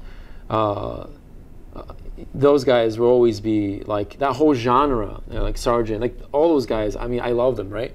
But I think most people do love them. Yeah. Most people do. It's undeniable, I think, But I love Beksinski, I love Juan Matejko, and I love Gustav Doré. And Doré did, when I was a student, all his figurative work, it was insane. All sheer amount of work. How he illustrated Paradise Lost and the Divine Comedy, just amazing. Every time I wanted to have anytime I wanted sort of a push or an influence or something that kicks my ass, that just go there. Just look at Juan Matejko, and he did some of the most insane historical paintings. Yeah. About 10 years ago, they had a Leonardo da Vinci exhibit in Milwaukee, and it was, I can't remember where in Poland it came from. But it was that piece. It was the one with the ferret, I think. It's a small painting, whatever. Everyone was excited to see it, but they also brought with them a few Matejko paintings. I was like, no, nothing against Leonardo, and it's great, but man, I'm actually not a fan of Leonardo. I like his drawings. Yes, I like his drawings. I love his drawings. But I think it's just. I've seen his paintings in person, and I don't really like them. I don't think they're that. I don't really, I'm the kind of different. Michelangelo, that's my favorite. Yeah, I mean, I love. I mean, like I said, out of all the turtle artists, Raphael, I like Raphael too. Yeah, I like Raphael as well. But so when they brought in the artists from that museum, when they brought his work with other artists, I really went there to see Matejko's work, and I was just like, holy cow, I was blown away. And his books are really hard to find, and luckily I have a few of them. Yeah. And they're falling apart. And again, I wouldn't have known of him had it not been for my Algeminas from school. It was like his cherished book. Yeah. He showed me, he's like, look. He's like, look at this guy, and he let me borrow it, and I'm like, whoa, like, oh my God.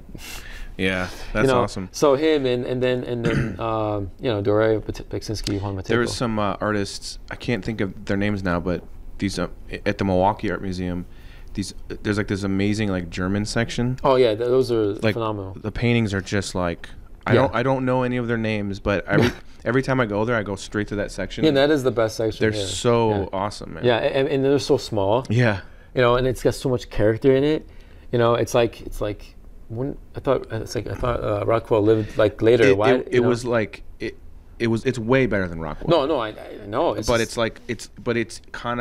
a little humorous. Yes. It's kind of illustrated. There's one with all the popes shaved and being shaved. Got a bunch of guys like drinking wine. It's so great. good. Yeah. So her second question was, what was the best piece of advice that you've been given? The best advice is really just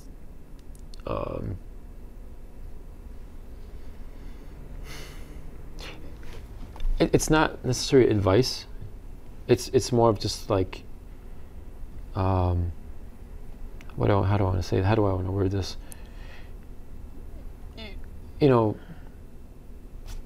When you realize what you have to, as you get older, and even when I was younger, like, find what it is that you love if you're fortunate enough, and just pour yourself into it.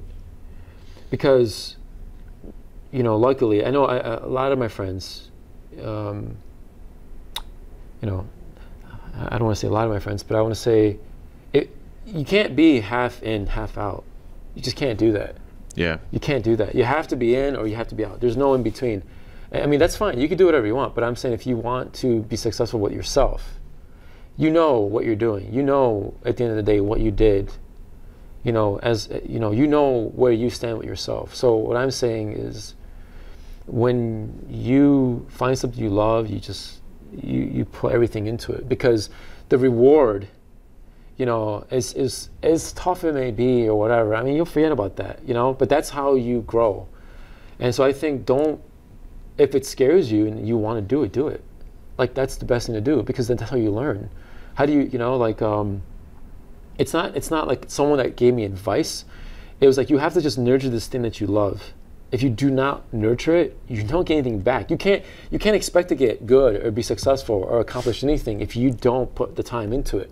The love you put into your work is really you're just putting the work. You're pretty much investing. You're investing in yourself. Yeah. You're nurturing yourself as an artist. You are nurturing yourself.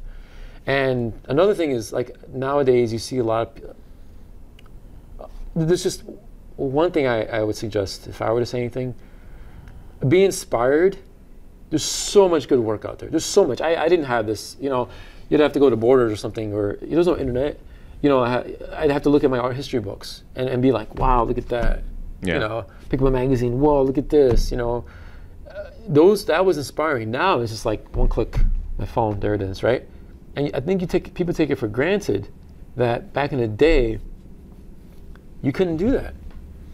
And I don't know who controlled what you saw also. Now, like, there's Instagram. You know, there's tons. There's Pinterest, there's Instagram, there's YouTube, there's all these things. There's so much, right? But be inspired, but just take that sort of inspiration and don't let it overwhelm you, because it can be very overwhelming. And if you're just starting off, just, you know, take it one step at a time, you know, like, and yeah, I feel that way. I'm like, holy crap, I'm getting my ass handed to me. But like, the thing is, don't let that defeat you. Yeah. Just say, you know what, it's amazing that they're doing something. That is inspirational that they're doing something. It's inspirational that they managed to like pull this awesome drawing or this piece off, you know, or idea. Like, that is amazing, you know. Use that to kick your ass in that way. Don't feel defeated because they did it.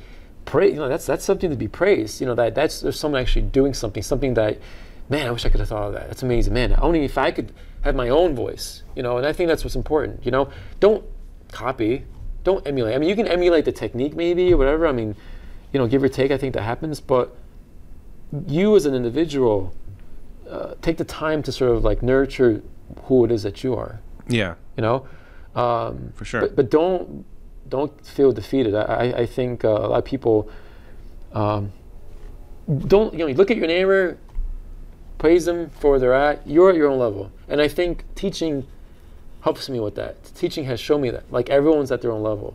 Yeah. You know, it's friendly competition. You should, like, you know, if you see your peer is doing really well, it's like, man, I need to get my shit together. You know, that's how it should be. You shouldn't be like a sore loser and be like, well, yeah, he had a better opportunity than me or you or whatever. And, I mean, that's just tough shit. That's just how it is for some people. Yep. You know, some people don't have to work for a living. Okay. Some people can stay home and paint all day. Some people, you know, whatever it is. But hey, they have their own. I'm sure they have their own problems, you know, and they have their own struggles, you know. But that's what sets you apart as an individual. That's what sets you, I think, sets you apart as an artist. You have your own story to tell, you know, like, tell it, say it, explore it. Probably went too long. No, right on. That's awesome. I'm reading through a lot of these questions, and I realize that we've covered almost everything already. I'll just do one more question, and it's by Charmaine, and I'm so sorry to say that last name. It's De Roquelaire. I'm sorry, Charmaine. I'm pretty sure I fucked that up. Anyways, the question was, personally, how well does your eye perceive color subtleties, and do you think it's an innate ability or trained with extensive practice? Yes, it's definitely practice. You actually have some eye issues. I do have eye issues, actually. Yeah. I'm nearsighted and farsighted. So my left eye is, you know how they tell you don't stand too close to the screen? Yeah. Well, I stood too close to my drawing, my drawing. And so what happens is as a kid, your eyes are still developing, and I was born with a dominant left eye. And so and because it's a dominant left eye, I'm developing my nearsightedness. So that overtook my, I think my right eye was, so my left eye is more dominant, it did all the work. So my right eye, which was farsighted, didn't develop. And so I didn't know this. I didn't even know this was possible. But I have one eye's prescription is farsighted, one eye is nearsighted. My right eye isn't as developed. So everything's kind of shifted to the left. And when it comes to color, I'm doing it now. If I look out my right eye, I see cooler, slightly cooler. If I look at my left eye, I see slightly warmer. And so it's a weird thing, but you know, going back to color. Oh, that's interesting. I see slightly warmer with my right eye, just slightly. Yeah. So I didn't know that was a thing until, like, I was actually, as a kid, I was told to wear a patch to, like, force my right eye to develop. I ain't doing that. I think you should still wear a patch. That'd be pretty awesome. Well, it's like noise, because, like, you know, it's just the optic nerve isn't developed anymore, or whatever the science behind it is. But yeah, no, I know. I've seen people. I think now they give you eye drops so it blurs out the vision of one, forcing the other one to see. Yeah. So yeah, I've worn glasses the majority of my life, not knowing it until the age of 8, and I figured, you know, that's just how it is. Things are far away. I can't see, you know. But with color, you can develop that, and a good way to develop that is pastels, working with pastels. Because when people start drawing, especially with me, and a lot of places do this, you start with graphite. Graphite is like universal. You know, it's a pencil or pen or whatever. And so mark making, just making a mark, is very, again, universal. It's just primitive sort of thing. With pastel, it's a similar thing. If you get like pastel pencils or just soft pastels or whatever, you can make a mark. With paint, you know, that requires a high level of dexterity. You have this clumsy thing, you have to see it, you have to mix it, then you got to put it down. And there's a lot involved with that. But with pastels, like if your drawing is decent and you're good with values, with color and pastels, you can really explore that. Now, because I like to use very limited colors, a lot of the colors are very raw, or like more, I guess you can say, very primary-ish. You know, you know, like I don't like how they sell you like 100 variations of the yellow. Yeah. And it's ridiculous because that doesn't make sense. That's just marketing. You know, I usually paint with 4 colors anyway. Yeah. But with pastels, what happens is if you react. So what I'm saying by that is with color, you see an object, you see it, and you don't have that color. It's like you don't have that color of the tube. Obviously, you don't have that color in the pastel form. So you have to develop it as you go. So as you're developing the piece on paper or whatever, you're responding to it. So you're adding color to it. You're mixing on the surface. So if you use a cross-hatching method, the colors interplay. They overlap. So it gives you like an impressionistic take on the color. Because no one, just like color, you don't squeeze, just like paint, you don't squeeze that color out. You got to mix it. Well, with pastel, what you do is you mix on the surface and you get that color. Some people blend. I don't do that. Yeah. I do it manually where you just keep cross-hatching until you get it. And it gives you that turning effect, that effect of being round. Yeah. And so some people say it's like psychedelic as I'm working on it, because I'll see like greens and I'll see blues and I'll see yellows, and they're just basically, it's just a process. That's what I'm seeing. And sometimes with color, you might overstate it. Don't be afraid to overstate the color, because again, in that sense, for me at least, and again, color I think is very personal. It's your temperament, I think. I've had students, and I have a good friend who's partially colorblind actually, and you know, the way to circumvent that is to make sure your drawing is correct. Even more so, to make sure your values are correct. And you would never, I know it's funny because you would never think he was, because people who are not colorblind, I would think they were, because they're not seeing correctly. They're not seeing color correctly. So is there an issue with your vision, or is there an issue with just you seeing color? You know, which one is it? So a way to help with color and color development is use pastel, because that, you know, you don't have to work, you don't have to mix, you don't have to do that. You just lay it down and you react. You kind of react, and you can actually push colors. That's awesome. As long as you adhere to the value. So there's a couple more questions, but the end of that one was basically, what is your definition of success? So that's an interesting question. Yeah. Again, I think it falls back on like, you know, being an instructor and seeing, you know, going through school myself, being an instructor and sort of like seeing like what it takes, I guess is what I'm saying. And my idea of success is not like, it's you may have, here, let me start over. I was in school with some very talented people. Let's put it that way. When I say talented, I think about like the typical idea of what talent is, right? They say, well, it's easy for you and you just do it, right? The thing is that I found that those people usually are the ones who kind of gave up first, because for whatever reason, either it's innate to them, or they can make it happen. The moment. And they obviously do work towards it, but in a sense that they're comfortable, right?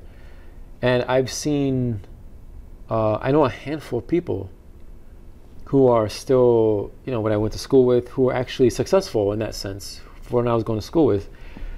It's because the people who like had it easy, or who are really talented, who I was like a peer with, who I was like, you know, I guess you can say, you know, developing with or competing with as a student, you know, like trying to like push each other, a lot of them just kind of stopped. Either because it was hard, because I get it, you have a family. Either it's hard because, man, I can't do this, I can't make money at it. Either it's hard because it's difficult. Making art is difficult, you know, or their passion just kind of faded, or whatever the instance, right? And then, you know, you run into people who, you know, students who they put in the time. They don't have it very easy. They work their butt off. It's usually those people who it's not kind of handed to them for whatever reason. You know, their life is kind of difficult or whatever. I'm just using that as an example. It could be anything really, but people who, you know, against that sort of barrier that they're facing against, they just keep chipping away at it. They keep chipping away at it, and they don't give up. They don't give up. They just keep hitting it. And one day you look at them and you're like, wow, look at the work they're doing. You know, I see it all the time with students. Yeah. A lot of them like, there's no way I can do this. There's no way I can draw this cast. It's insane. How am I going to do this? I'm like, listen, it doesn't happen overnight, man. It doesn't happen. If it was that easy, you'd give it up. Yeah. You know, it does not happen. You get bored or you don't see it as a challenge, you know? And there has to be just enough of, I think, that opposition that's not crippling you. But even if it is, you know, like, you have to sort of see through it. And I guess what I'm saying is, for me, no matter what people say to you, you know, like, for instance, like, people may not think you're the greatest artist, or people may think you are the greatest artist. Either way, one, you can't let one get to your head. Two, you can't let the people who are telling you that you suck or whatever, you can't let that get to your head. And I hate to use the word suck, but what I'm saying, you can't be discouraged. Because if that's what you want, that's what you're putting yourself into, and you believe in it, your idea of success is not one that is defined by, I'm a rock and roll star artist. I'm you know, I'm going to be this guy. No one may never know who you are, and who cares really? It doesn't really matter. What matters is how you feel. If you feel like you've achieved what you wanted to achieve, and it's something that happens, I think, on a daily basis. It can span over months. It can span over years. But I think you just have to remind yourself, if this is what you love, and you're doing it, and you feel good about it, that's success. Yeah. You know, that's success. Like, what else do you need? Like, everything else after that is just like people giving you praise, or maybe they discourage you. Maybe your family discourages you. Maybe, who knows?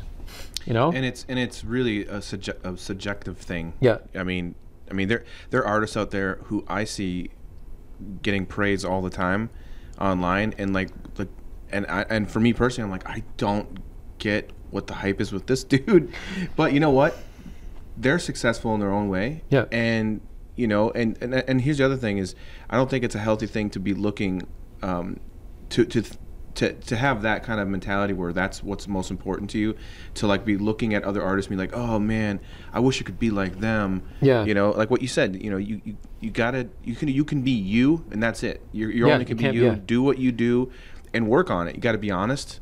You got to be really honest about yourself. If you want to grow as an artist and become better, you really do need to become like honest about who you are and what you're doing, you know. Yep. In order to improve. Yeah.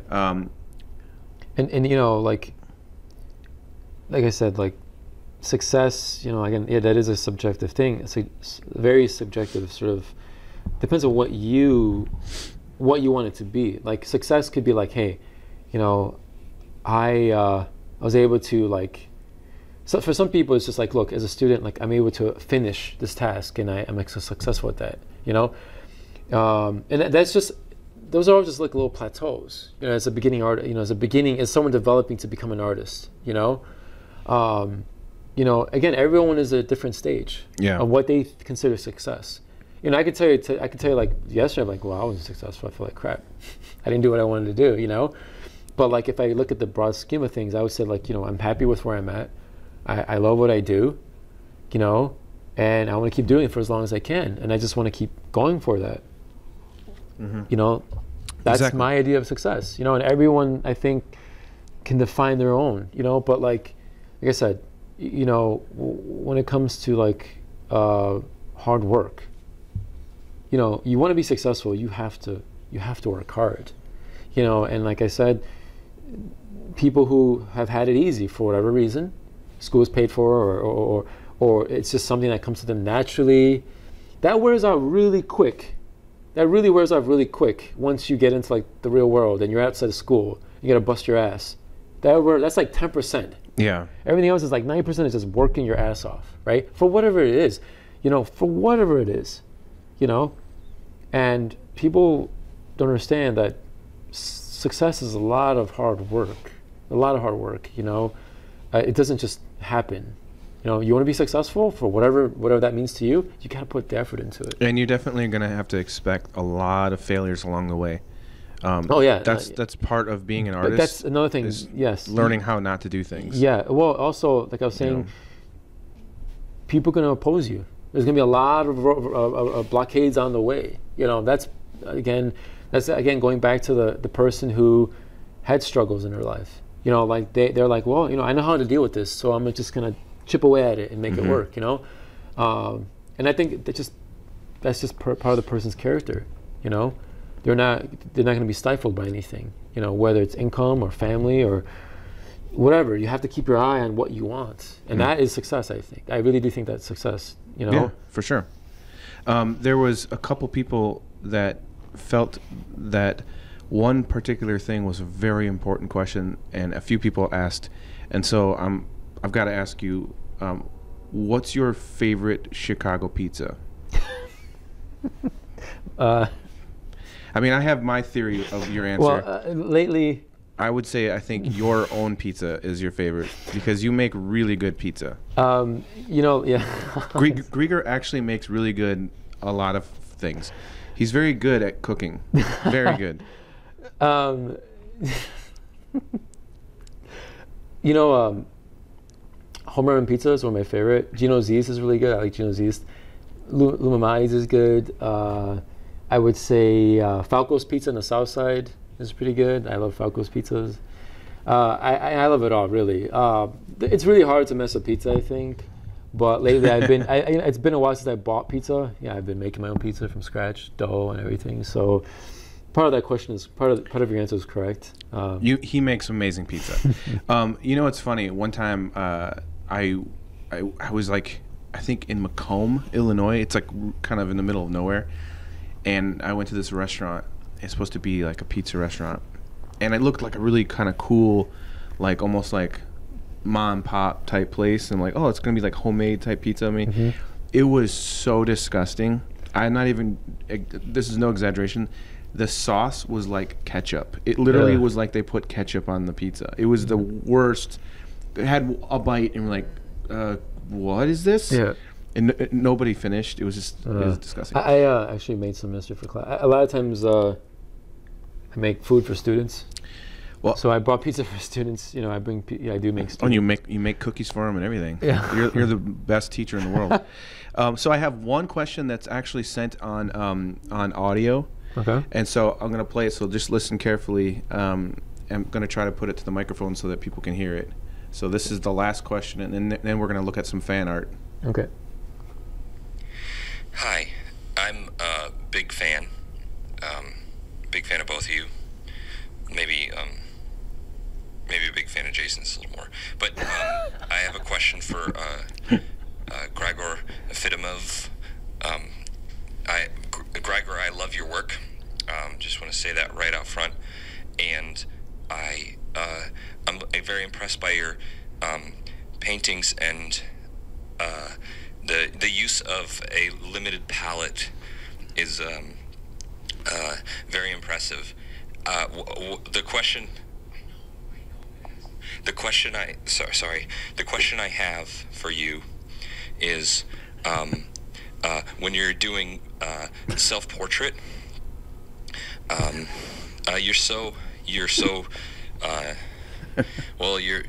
very attractive, and your eyes and your lips. I wonder what palette might you use to paint your face, because those lips, I might use alizarin crimson, and then for your eyes, maybe white added to a little cobalt or phthalo blue.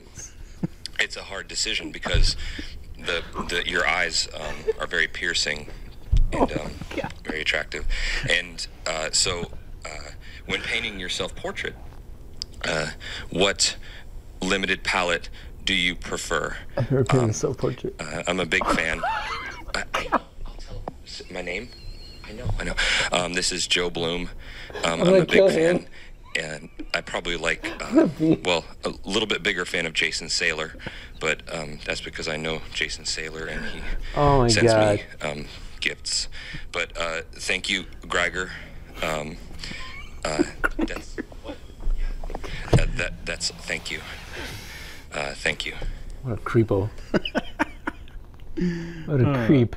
That was Joe Bloom. What a freaking creep. Oh my God. That's awesome. He'd actually... Oh, punk ass. I asked him to call in while we're doing it, and I was going to have him talk, actually, but he sent the video instead, or a recording. Wow. Man. Whew. That was awesome. All right, so let's look at some fan art. Oh my God! Got a lot of people that did drawings of you. I'm gonna get the list here, and we'll start with the first one. So this first one is by Asmadi Abdullah. That's cool. I like the colors. Yeah, it's pretty nice. Pretty bold. Mm-hmm. Look at it. There's like a little twinkle there in the eyes. Like, ooh la la. There you go, Joe. That's how you do it. Oh, this one's cool. Yeah, I like this one a lot. This is pretty cool. This one is by Julio Cesar Warrens. Oh, that's pretty cool. Yeah. I like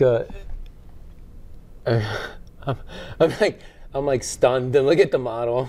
I look like I'm like just totally like in a daze. That's pretty cool. That's a pretty cool one, man. I like the the interesting style, the colors on the neck and everything's pretty cool.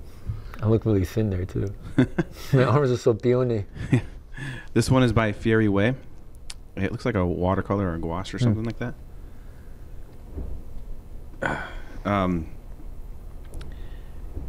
It's, I gotta say, it's interesting when people don't quite know you, like they've never seen you in person, you know, because it's, you know, what's funny is that like the eye color, the size of the eyes and that stuff. Well, it's funny because like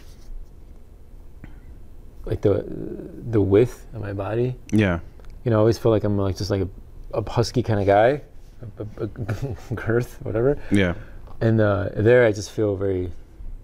You look like you kind of look like an Italian car mechanic or something like that. Yeah, I don't know. So yeah. Anyways, this next one is by Lars Eric Robinson. You know Lars. Yeah. Hold on a second.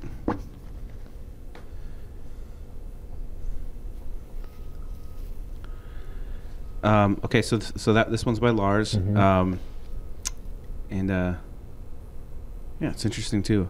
He's nicely lit. Yeah, very nice. This one's cool and kind of creepy. I like it, but it almost looks like you almost look. I think it's just because of the colors and everything, but you almost look like Mr. Freeze or something. Like it's funny because it looks like my eyes are like sinking, like my mouth and my eyes. This is by Jonathan Groot, by the way. Sinking in. Yeah. No, it's pretty cool. I like the way it's done. It's pretty cool. Yeah, it's interesting. It's an interesting take. It's by Juan Carlos Oh Melo. my God, it's hilarious. This one's pretty funny. Your cheeks are just like, yeah. That's pretty funny, man. It's such a creepy. The smile. It almost looks like you're. You know what it looks like? It almost looks like the real you is behind there, and this is like a mask that's laid on top of your face. It's pretty funny. This one is by Mark Hammermeister. Hammermeister. That's a crazy last name, Mark. I love it. Mark actually has a podcast that's pretty cool. I forget what it's called right now. Otherwise, I would plug it. But you should check out Mark Hammermeister's podcast. It's pretty cool. That's really well done. I think it's well done. Yeah. You kind of look like you're pouting a little bit. Like the pizza didn't turn out okay or something. This one is by Ken Coogan.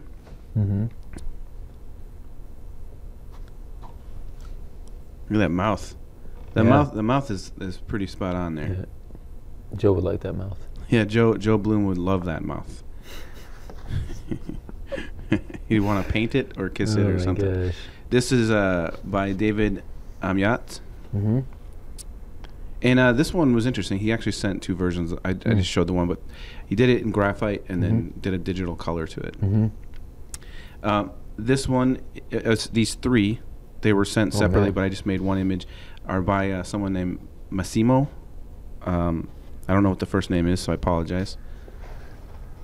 But I thought they were interesting takes. Huh. There's a little bit of you in these 2. I can you know, this one that not one, so much. The eyes my eyes are really big in that one.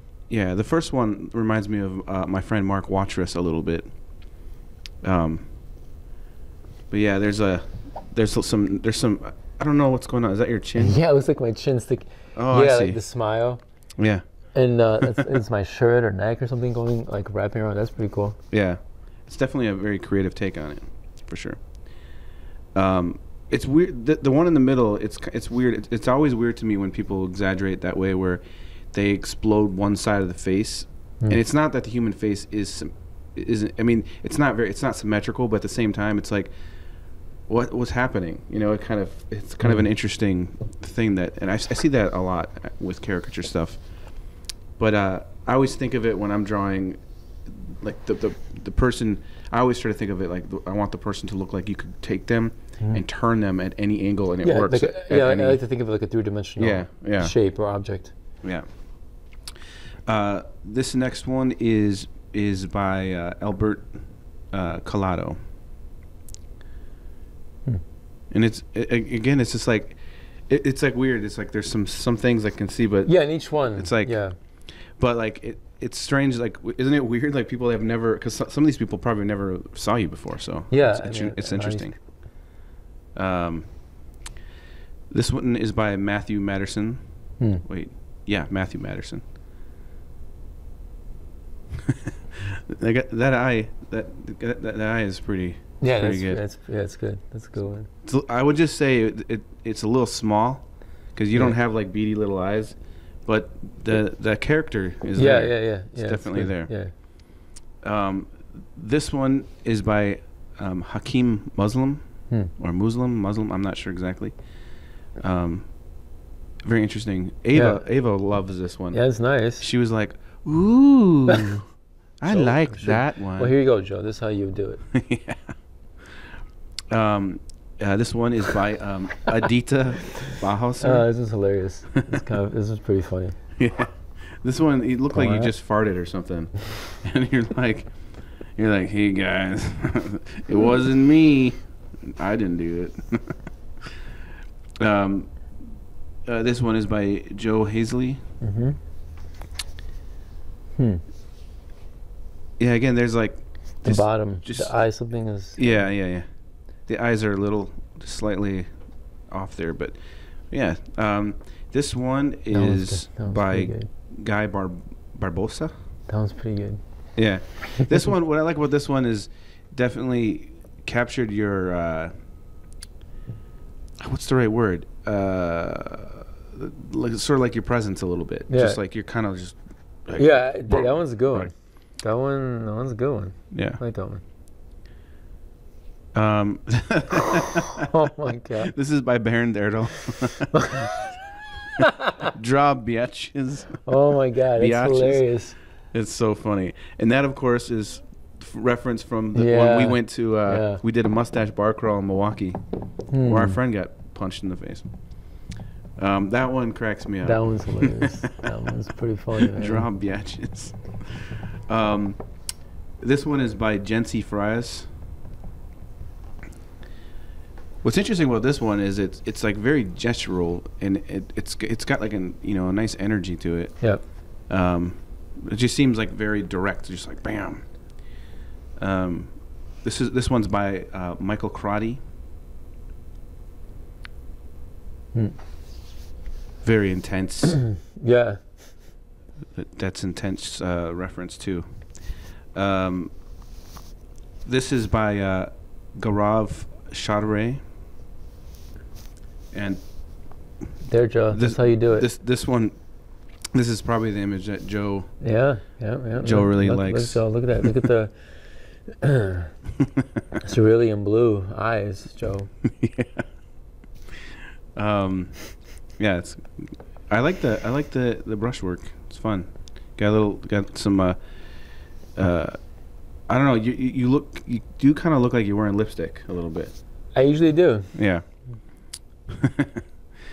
This one's an actual oil, which is kind of cool.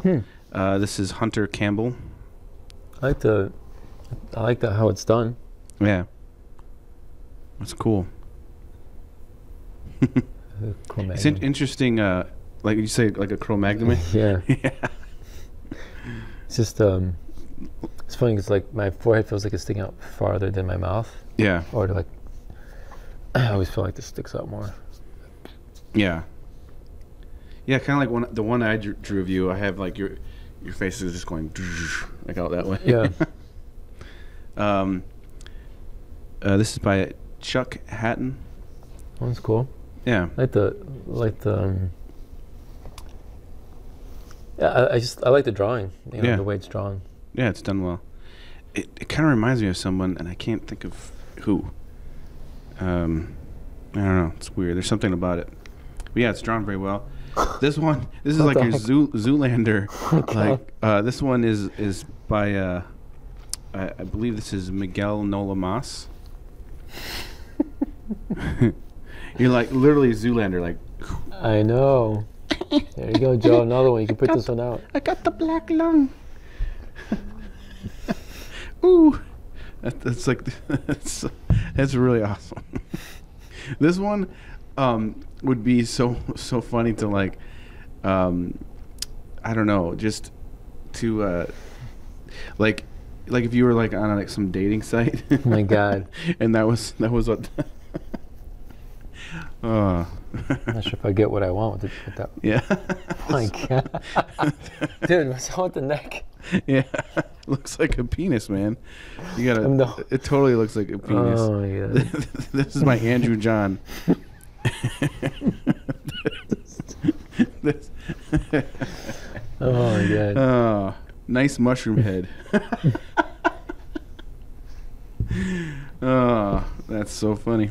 This one is by Laurent Grassat. It's pretty cool. Yeah. I like the direction in the background and everything. There's like a nice energy. It's just kind of like boom. There's like a nice energy there. It's pretty cool. Of course, this is by our friend Jesse Navarrete. Isn't that awesome? Wow. You know, I love it. So, backstory about Jesse. Yeah. You know, we worked together. So he would always say, "Hey, you always look like a shark to me." Like Finding Nemo, the shark. Yeah. It's like that's what they look like Bruce. It's like, yeah, they're like that's Bruce. what they see when you draw them. Yeah. Just like this grin. Yeah. Wow. I thought he nailed it. Dude. Because you're totally there. It still looks like a shark, and you know, it's. That's freaking awesome. And it somehow has like your little cap on it. Oh man. Yeah, that's a pretty good one. Yep. That one's pretty awesome. Yeah, no, dude, this is nailed your eyes. Like he's been waiting. Like, expression. it's almost like he's been waiting forever just to do it. It's like I know the perfect one. Yeah, no, it's awesome. Dude, I love it. The dimples. Yeah. Oh man, that is awesome. Yeah. Yep. That's good. And the last one is by Victor Gatemetian. I know I said that wrong, buddy. I'm so sorry. Gatemetian? So that's the last one. So yeah, thank you so much for everybody that submitted the drawings. It's a lot of fun. And thank you, Joe, for helping us have a fun laugh there. Oh, creep. So yeah, we've been talking for quite a while. I think we covered a lot of awesome things. And it's so cool to have you on this finally. Before we go, is there anything that like anything coming up or anything that you want to promote, or your Instagram or anything like that, just so people can follow you?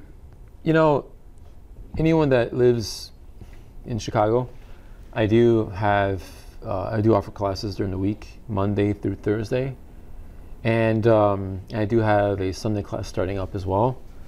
That's pretty much it, and it's ongoing. So the Sunday class is, a 6-session sort of deal, 3 hours, and the weekday class is ongoing, and it's pretty much about a 4-year program.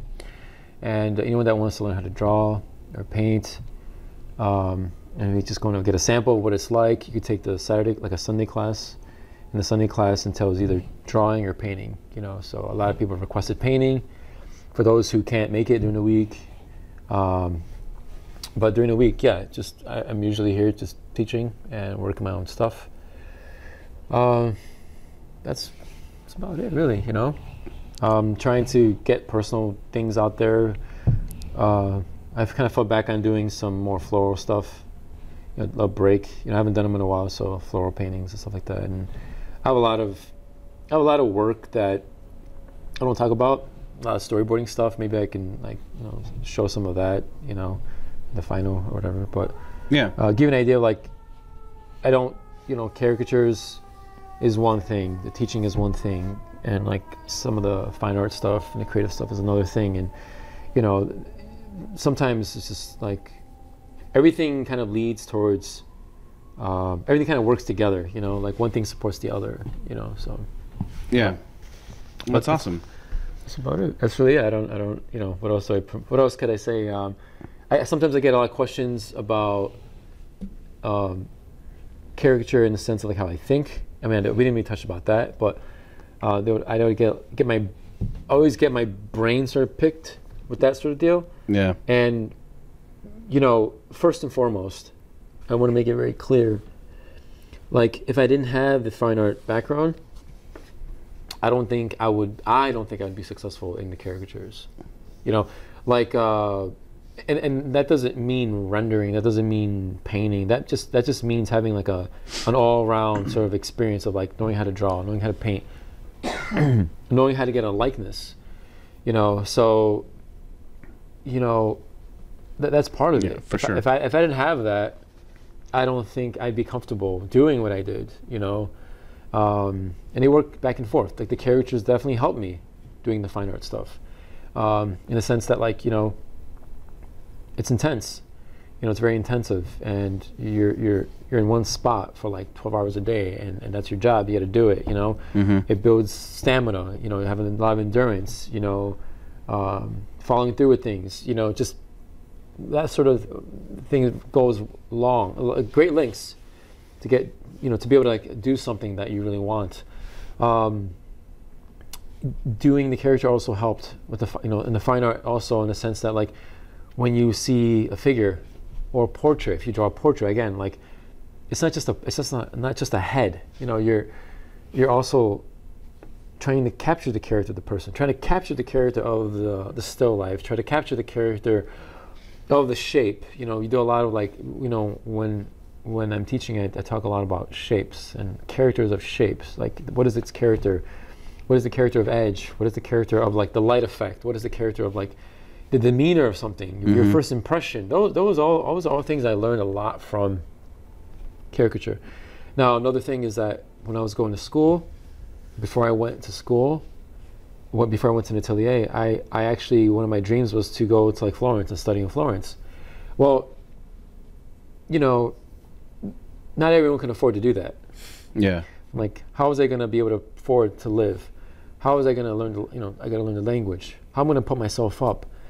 How is this going to work? I don't have this income to do that, And so also I was kind of tied in with business, my family and stuff like that. So for better, for worse, I picked up a lot of skills along the way. I picked up caricature. I picked up airbrushing. I picked up storyboarding. I started teaching. I started doing digital work, and I feel that all that sort of helped sort of become, be, I guess, where I am right now. So yeah, no, that's awesome. No, that's great. And again, another thing, I never thought I'd be teaching. Oh, yeah, I never thought I'd do caricature, and here I am. So yeah, talking about teaching, talking about caricature. So it's kind of ironic. No, it's awesome. So. All right, man. Thanks so much for doing this. It was awesome. It was a pleasure. High five. High five.